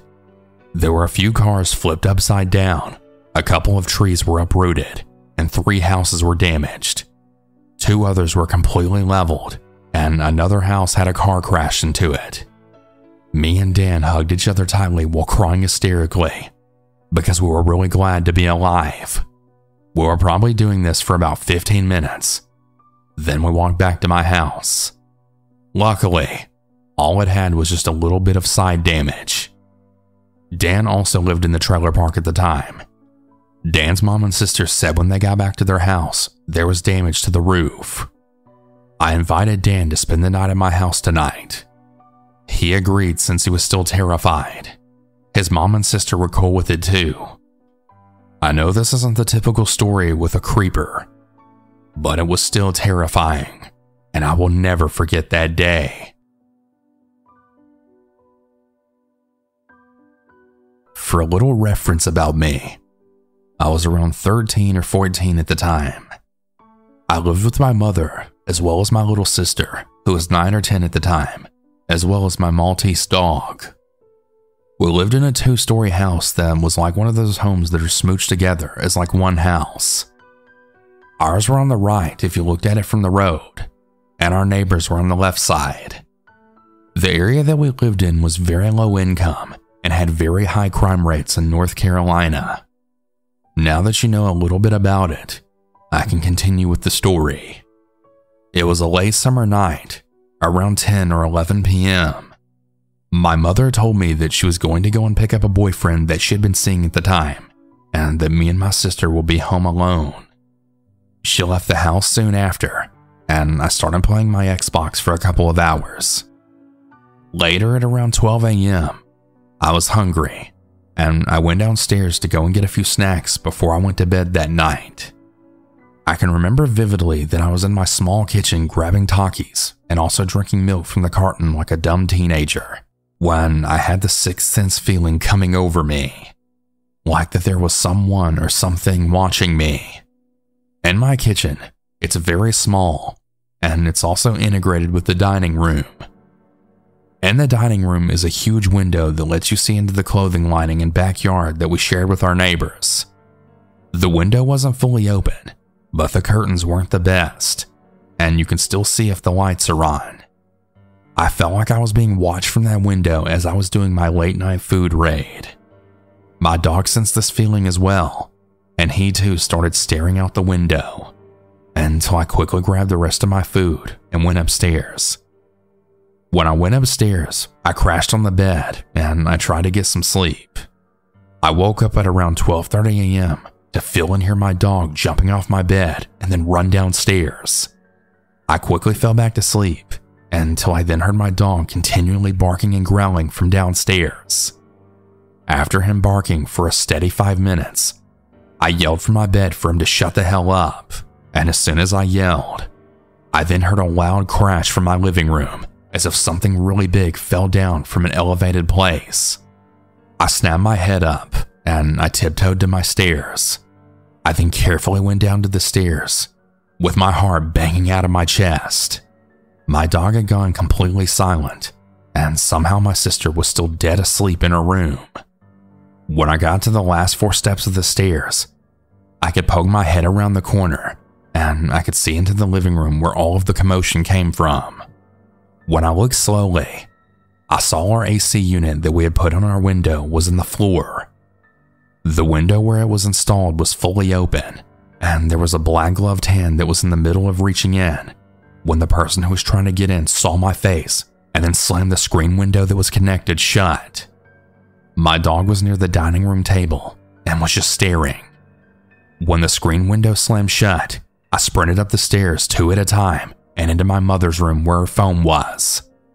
My mother always told me to only use it if there was ever an emergency. I scrambled to put her number in, and I desperately waited for her to pick up at the top of my stairs, terrified to go back down the stairs. My mom picks up and she asks if I'm okay, but I just yell into the phone, saying someone tried to break in. She says for me to stay on the phone and to grab my sister and then go next door to my neighbors. When I go to my sister's room, I shake her awake and then frantically tell her to get up. Now, my sister isn't the most friendliest person with being suddenly awoken because she was groggy and she had no awareness of what was going on until I literally picked her up out of the bed. I wasn't the strongest kid in the world at the time, but I did play football, and with all of the adrenaline rushing, I hauled her up with no problem, and I ran down the stairs with her in my arms in a firefighter carry. I slammed my body out the front door, and I ran right next door to my neighbors banging on the front door. I felt like I was standing there for an eternity, but in reality, it was probably only 30 seconds, with still no answer from my neighbors. In my head, I just said, "Fuck it," and I started running down the street in my bare feet with my sister behind me, who was now full awake and fully aware of the seriousness of the situation at hand. With our stroke of luck, there were two men who were coming off of a night shift at the nearby McDonald's, and they were driving down the road in my neighborhood. I ran right in front of the car, not even caring if I got hit, and I then screamed for them to help us. The first guy who got out and was driving asked if we were okay, and I told him what happened. I was still on the phone with my mother, and she then screamed at me, asking who we were talking to, and I handed the phone to the guy who talked to my mother, who told her we were all right. He then told us we could wait inside his car while him and his friend checked out our house, as well as around it for the person who did this. It was honestly a blur of just how long we waited until my mom got there, but the police were called at some point. I was coming off my adrenaline at that point, and it all really hit me at once. I later found out that the person who broke in was doing it to all the nearby houses all week, and ours was the only one where they could actually break it open. As far as I know, they never found the person, and we ended up moving out of that house soon after. It still really creeps me out to this day on what could have possibly happened if I wouldn't have been such a light sleeper, but thank God I'm not.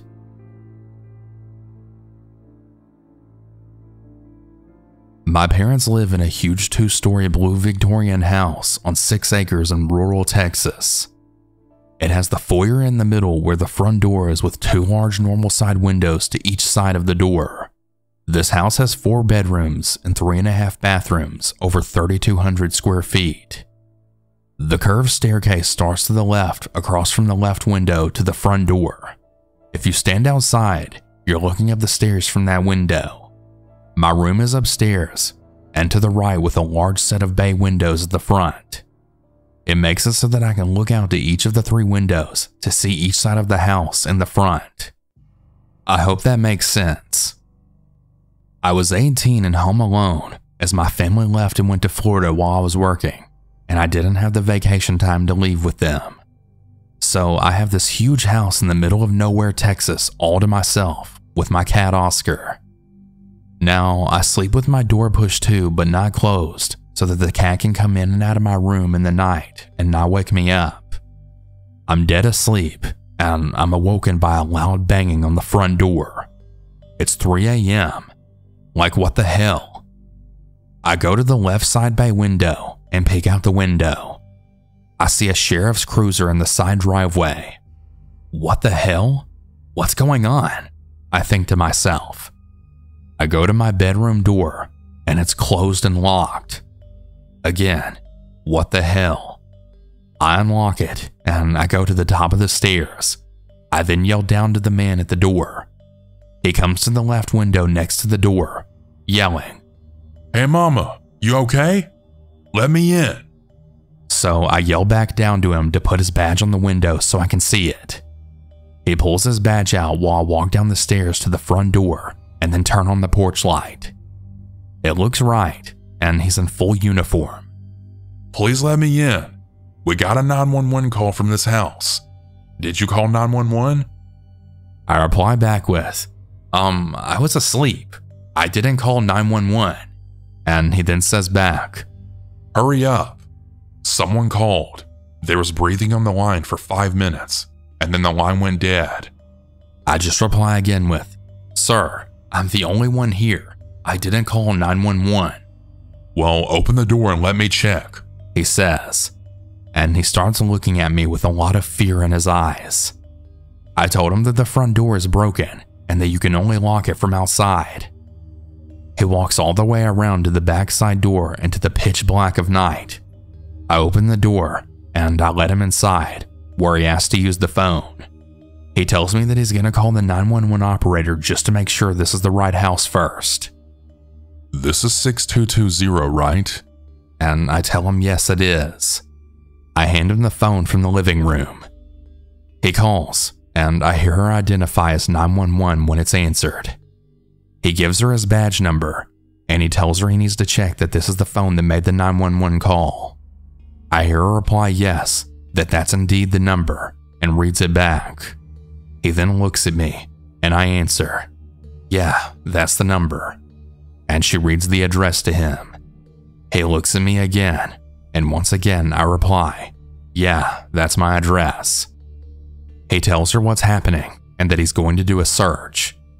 The operator then asks if he needs any kind of backup, and he just says no and hangs up. He hands me the phone, and Oscar runs down the stairs, meowing loud and scaring the both of us. Are you sure you're alone here? He asks me. He steps in super close to me, and he bends down to whisper in my ear, Ma'am, are you being held here against your will? And I back up and say, no, it's just me and the cat here. I don't think the cat knows how to use the phone. He then just laughs and he tells me not to move. Look, I'm going to search the house. He pulls out his gun and he goes room to room clearing it, both upstairs and downstairs.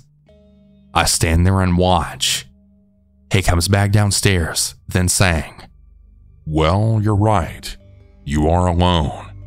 And I reply back with, just me and the cat. He smiles and uses his handset to let them know that there's nothing else going on here and that he cleared the house. He then checks with me one more time that I'm safe. I tell him, yeah, I'm all good. I'm probably not going to sleep for the rest of the night, but I'm good. I walk him out and he turns and says, Call back if you need me and lock this door. I'm going to stay around the area tonight if I can. And I then smiled, closed the door, and locked it. What the fuck just happened? How did my bedroom door get closed and locked? How did our house phone call 911? And why was there breathing? Was I sleepwalking? Was someone actually in my house? What the fuck happened? Yeah, that was a really strange night.